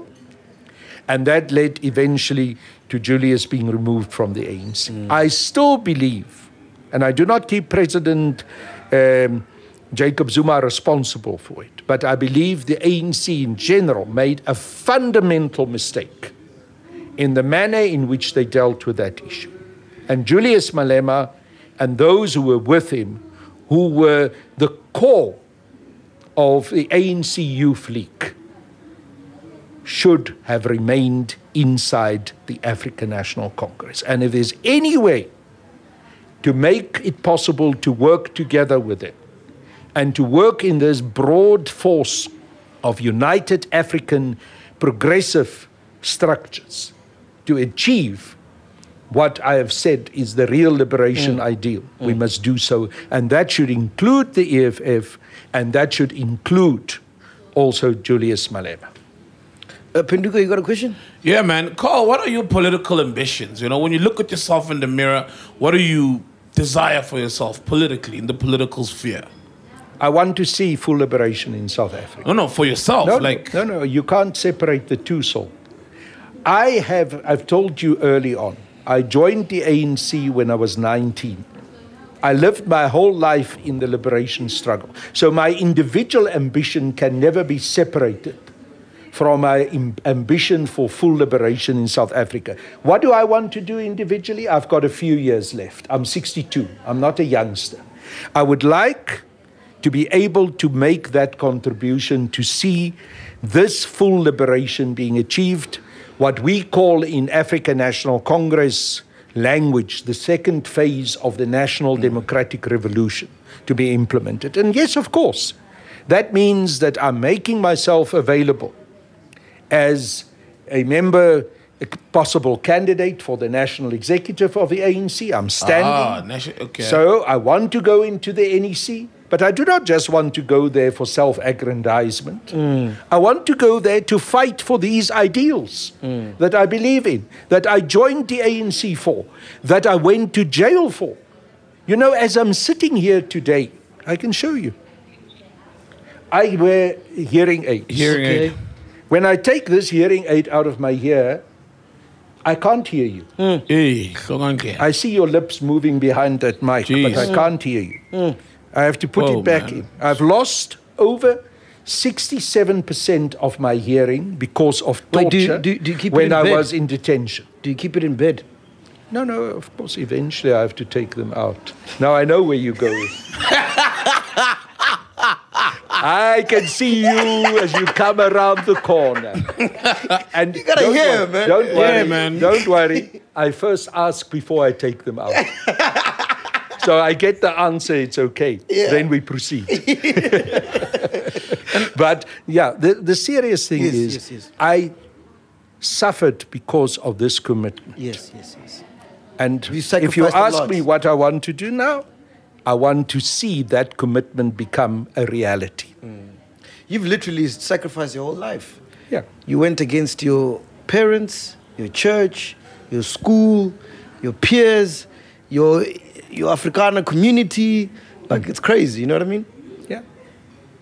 But I don't regret any of it. If I was given a chance to redo it again, I will do it again. Is it true that the comrades once thought you were an apartheid spy? I'm going to show you my shoe. Yeah. Now, this one, it's not so shiny because of the leather. Yeah. But I grew up in a, Afrikaans home. My dad would say to me in the evening before we go to bed, you must take your school shoes, you must go outside, you polish them. And it was a special process of polishing them. you spit on the nose of the shoe and you shine it. You use some newspaper to shine it. Yeah. So that's what even now I shine my shoes. So when I eventually went to Wits, because that's part of what I didn't tell you, I went to the University of Witwatersrand later on. Sure. After I was expelled from Rao, Yeah. and after I went through many of the things I told you about. So here I am with my shiny shoes. Ne? And I'm an Afrikaner boy. Those days I didn't speak English as well as I do now. I still speak English with the rolling R. Yeah, because I'm broken. Afrikaner. Yeah. Ne? But so these Wits, white lefties, those students from NUSAS, they would look at those shoes, start gossiping. They say, no, man, that is a policeman. Only a policeman's shoes look like that, shined like that. So, yes, obviously, naturally. You said that all to say yes. No, listen, naturally, you're laughing. Naturally, people would suspect someone like me of being a spy. Yeah. But of course, the funny thing is I was never a spy. And others who were supposedly fitting the bill of being big liberation heroes ended up being spies. How long did it take? Like, what happened for them to say, no, you're one of us? I don't know. Maybe the prison? Maybe I prison? continued to just live my life. And I continued to, act on my convictions. And I think eventually people saw who I am and what I stand for. And that's all I can do. I can't go around demanding from people to believe in me. I can just be myself, and then they must make up their own minds what they think. I got another question, so? Yeah, man. Do you take Duduzane's ambitions of running for presidency serious? He says it's no joke, and I only see it on Instagram. Look, no one seems to be taking it serious, if we're being honest. Duduzane has got the right to have ambitions to become president or have any position in the ANC like anyone else. Yeah. And then, of course, it is the membership of the ANC who will ultimately decide whether they are going to accept those ambitions and empower that person with those ambitions to become whatever position that person wants. So I can't denounce anyone for having an ambition, but ultimately all of us, and that includes myself, I just told you that I have the ambition to return to the NEC of the ANC. I was a member of the NEC a couple of years ago. I have that ambition, but I can't force myself in there. It's an ambition that must finally be legitimized by a democratic process and a vote by the members of the ANC. So then, as a member, would you vote for Duduzane Zuma to be presidency? I'm asking Carl, not, the spokesperson. No, you ask Carl, who's a member of the African National Congress. Carl, who's a member of the ANC, is not going to pronounce about the names of individuals while branches of the ANC, and I'm not playing politics, I'm very straightforward with you, are not going to pronounce about names at a time when the branches are still busy taking the vote. I've criticized others for doing that. I can't be disingenuous and dishonest and then do the same. So I can't answer your question. Not because I want to avoid it, but because it would be wrong of me to answer that question. I think it's time for you guys to just step aside, man. Sail into the sunset and let us young people run this country, man. But you've done enough. I mean, come on, guys. But don't you think, I hear you, and I agree that young people need to play a much bigger role in South Africa and in the body politic of South Africa. But surely there should be a generational mix. Because, yes, young people should play an increasingly important role, but at the same time, don't undermine experience. There must be a combination of experience and the exuberance and also the radicalism that comes with youth. I want to tell you a last story about myself. When I was very young, I was arrested 1983. So I'm detained, I'm angry, I've been thrown in prison, solitary confinement for over almost 8-9 months. Now I'm appearing in court. And the prosecutor says to me, so young man, are you going to continue to fight apartheid? I said, yes. He said, so young man, if you get a chance, will you plant more bombs? I said, yes. Then he comes with the final question, which he believed he was going to destroy me with. He said, so young man, if you get a chance, will you kill the president, Mr. P.W. Botha? I said, yes. The judge said, you better check what you're saying. Because if you keep on talking like that, remember you are charged with high treason. I may decide to hang you. I said, suit yourself, Your Honor. It's in the court record. I'm not blowing my own horn. But what I'm saying to you is when you're young, you have the courage of youth to sometimes say these things that needs to be said. Yes. And that's why young people are so critical and must play an increasingly bigger role in our country. That's why the most important periods of radical intensification of the struggle in the ANC always came from young people. One of the most important dates in the history of the African National Congress was 1948, when the ANC Youth League was formed, and Anton Lembede became the first president of the ANC Youth League. We forget that the leaders who led the ANC to this point, where we saw liberation at least from racism, in 1994 on the elections of the 27th of April. And I say deliberately, at least from racism, because as you know, I don't believe we got economic liberation. But those leaders like Oliver Tambo, Walter Sisulu, Nelson Mandela, they were all the products of the ANC youth. Oh, I see, yes. So youth must be nurtured.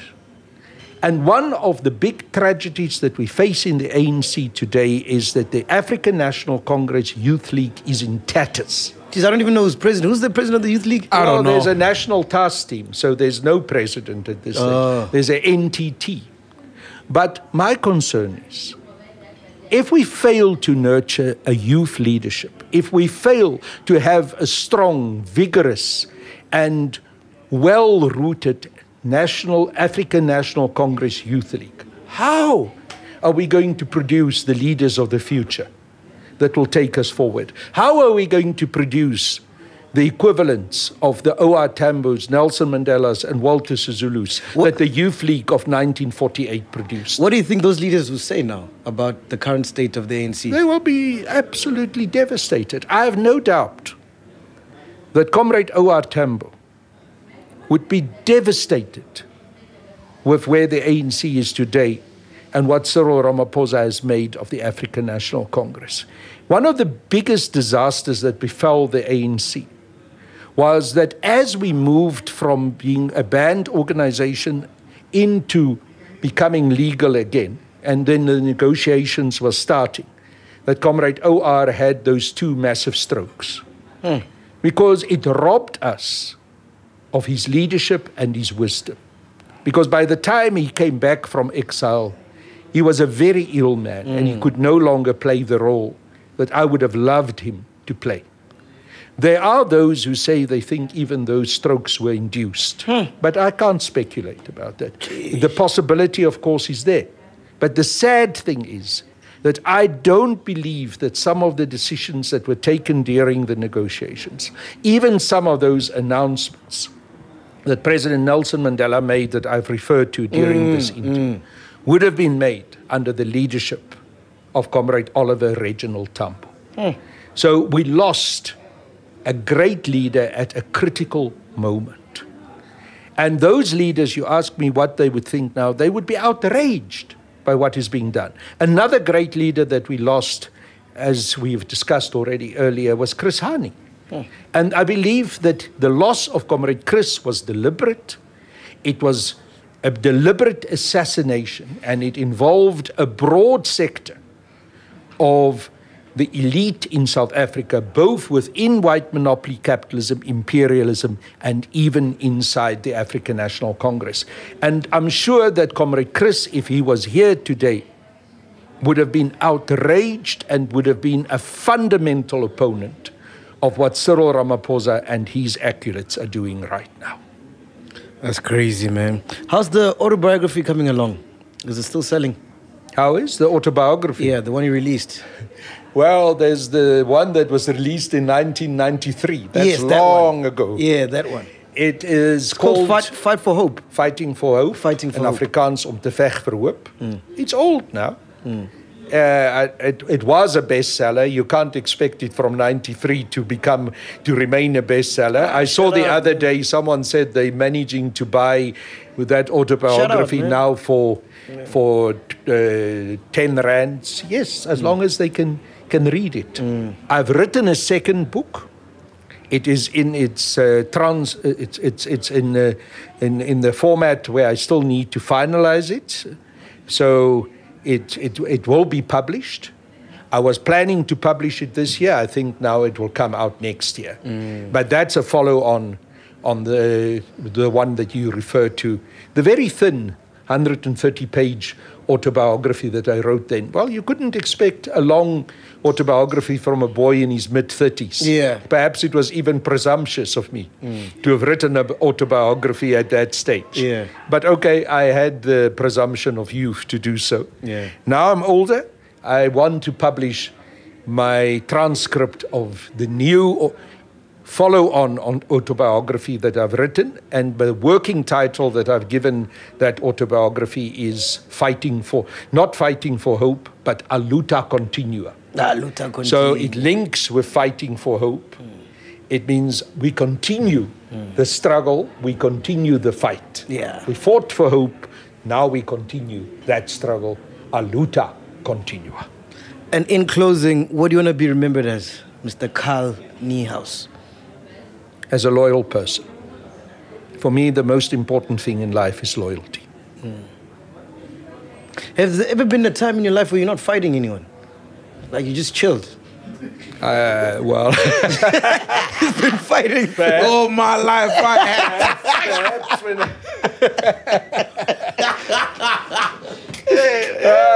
perhaps when I was a little boy. Nah. But I doubt that even, because my dad tells me horrible stories about how a boy was trying to bully me and I hit the poor boy that he had to go to a hospital with a cracked shoulder. Yeah. So I think I was a fighter always. Cool. I don't like fighting all the time. I love to have more time with my family and my friends, but unfortunately, in this country, at this point, we have no other option. No other opportunity but to fight. Did you play rugby or soccer? What did you play? I played rugby. Rugby. Yeah, I was a Boersian. I played loose forward. But I love soccer. Yeah. I follow soccer. But of course, you know, when you grow up with a sport like rugby, Yeah. I can watch soccer on television and I enjoy it. But I can listen to rugby on the radio, and I can see, imagine in my mind's eye what's happening on the rugby field. I can't do that with soccer. What's your favorite rugby team? Oh, wow. Sharks. I'm going Sharks. I don't have a favorite. I used to support the Lions. Oh, the Lions. But, you know, the Lions, they were limping a little bit. So now I don't really have a rugby team that is my favorite. I do have a favorite soccer team. Chiefs. Jeez. Ah, my course. Man, you said you were loyal and you stopped supporting a rugby team because they were doing badly. No, I stopped having an interest.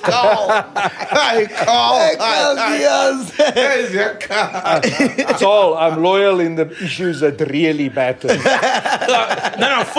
Sports matters. Come on, you know. But surely compared to the big issues of politics and human life, sport is something which we entertain ourselves. Mr. Carl, thank you so much for your time, man. Thank you so much for your wisdom. It was really awesome having you here. I didn't know about you until this interview, so I'm glad we did it. Yeah. That's good. I'm glad to hear that. Yeah. Because it humbles one. This has been Podcast and Chill. We out here, man. Boom. Welcome to Black Excellence. Do not fear, for if you do, just sip on some grandeur. And if you still do, ask ourselves, what would Mapapunzi do? Parama Chilla ixesha lefiki. Ungoyiki, even when they ask you, awusabi yini? Do not fear. For if you do, just say, Anistivi. This is the medicine of censorship. This is the pill. Which one is that one? Podcast and chill.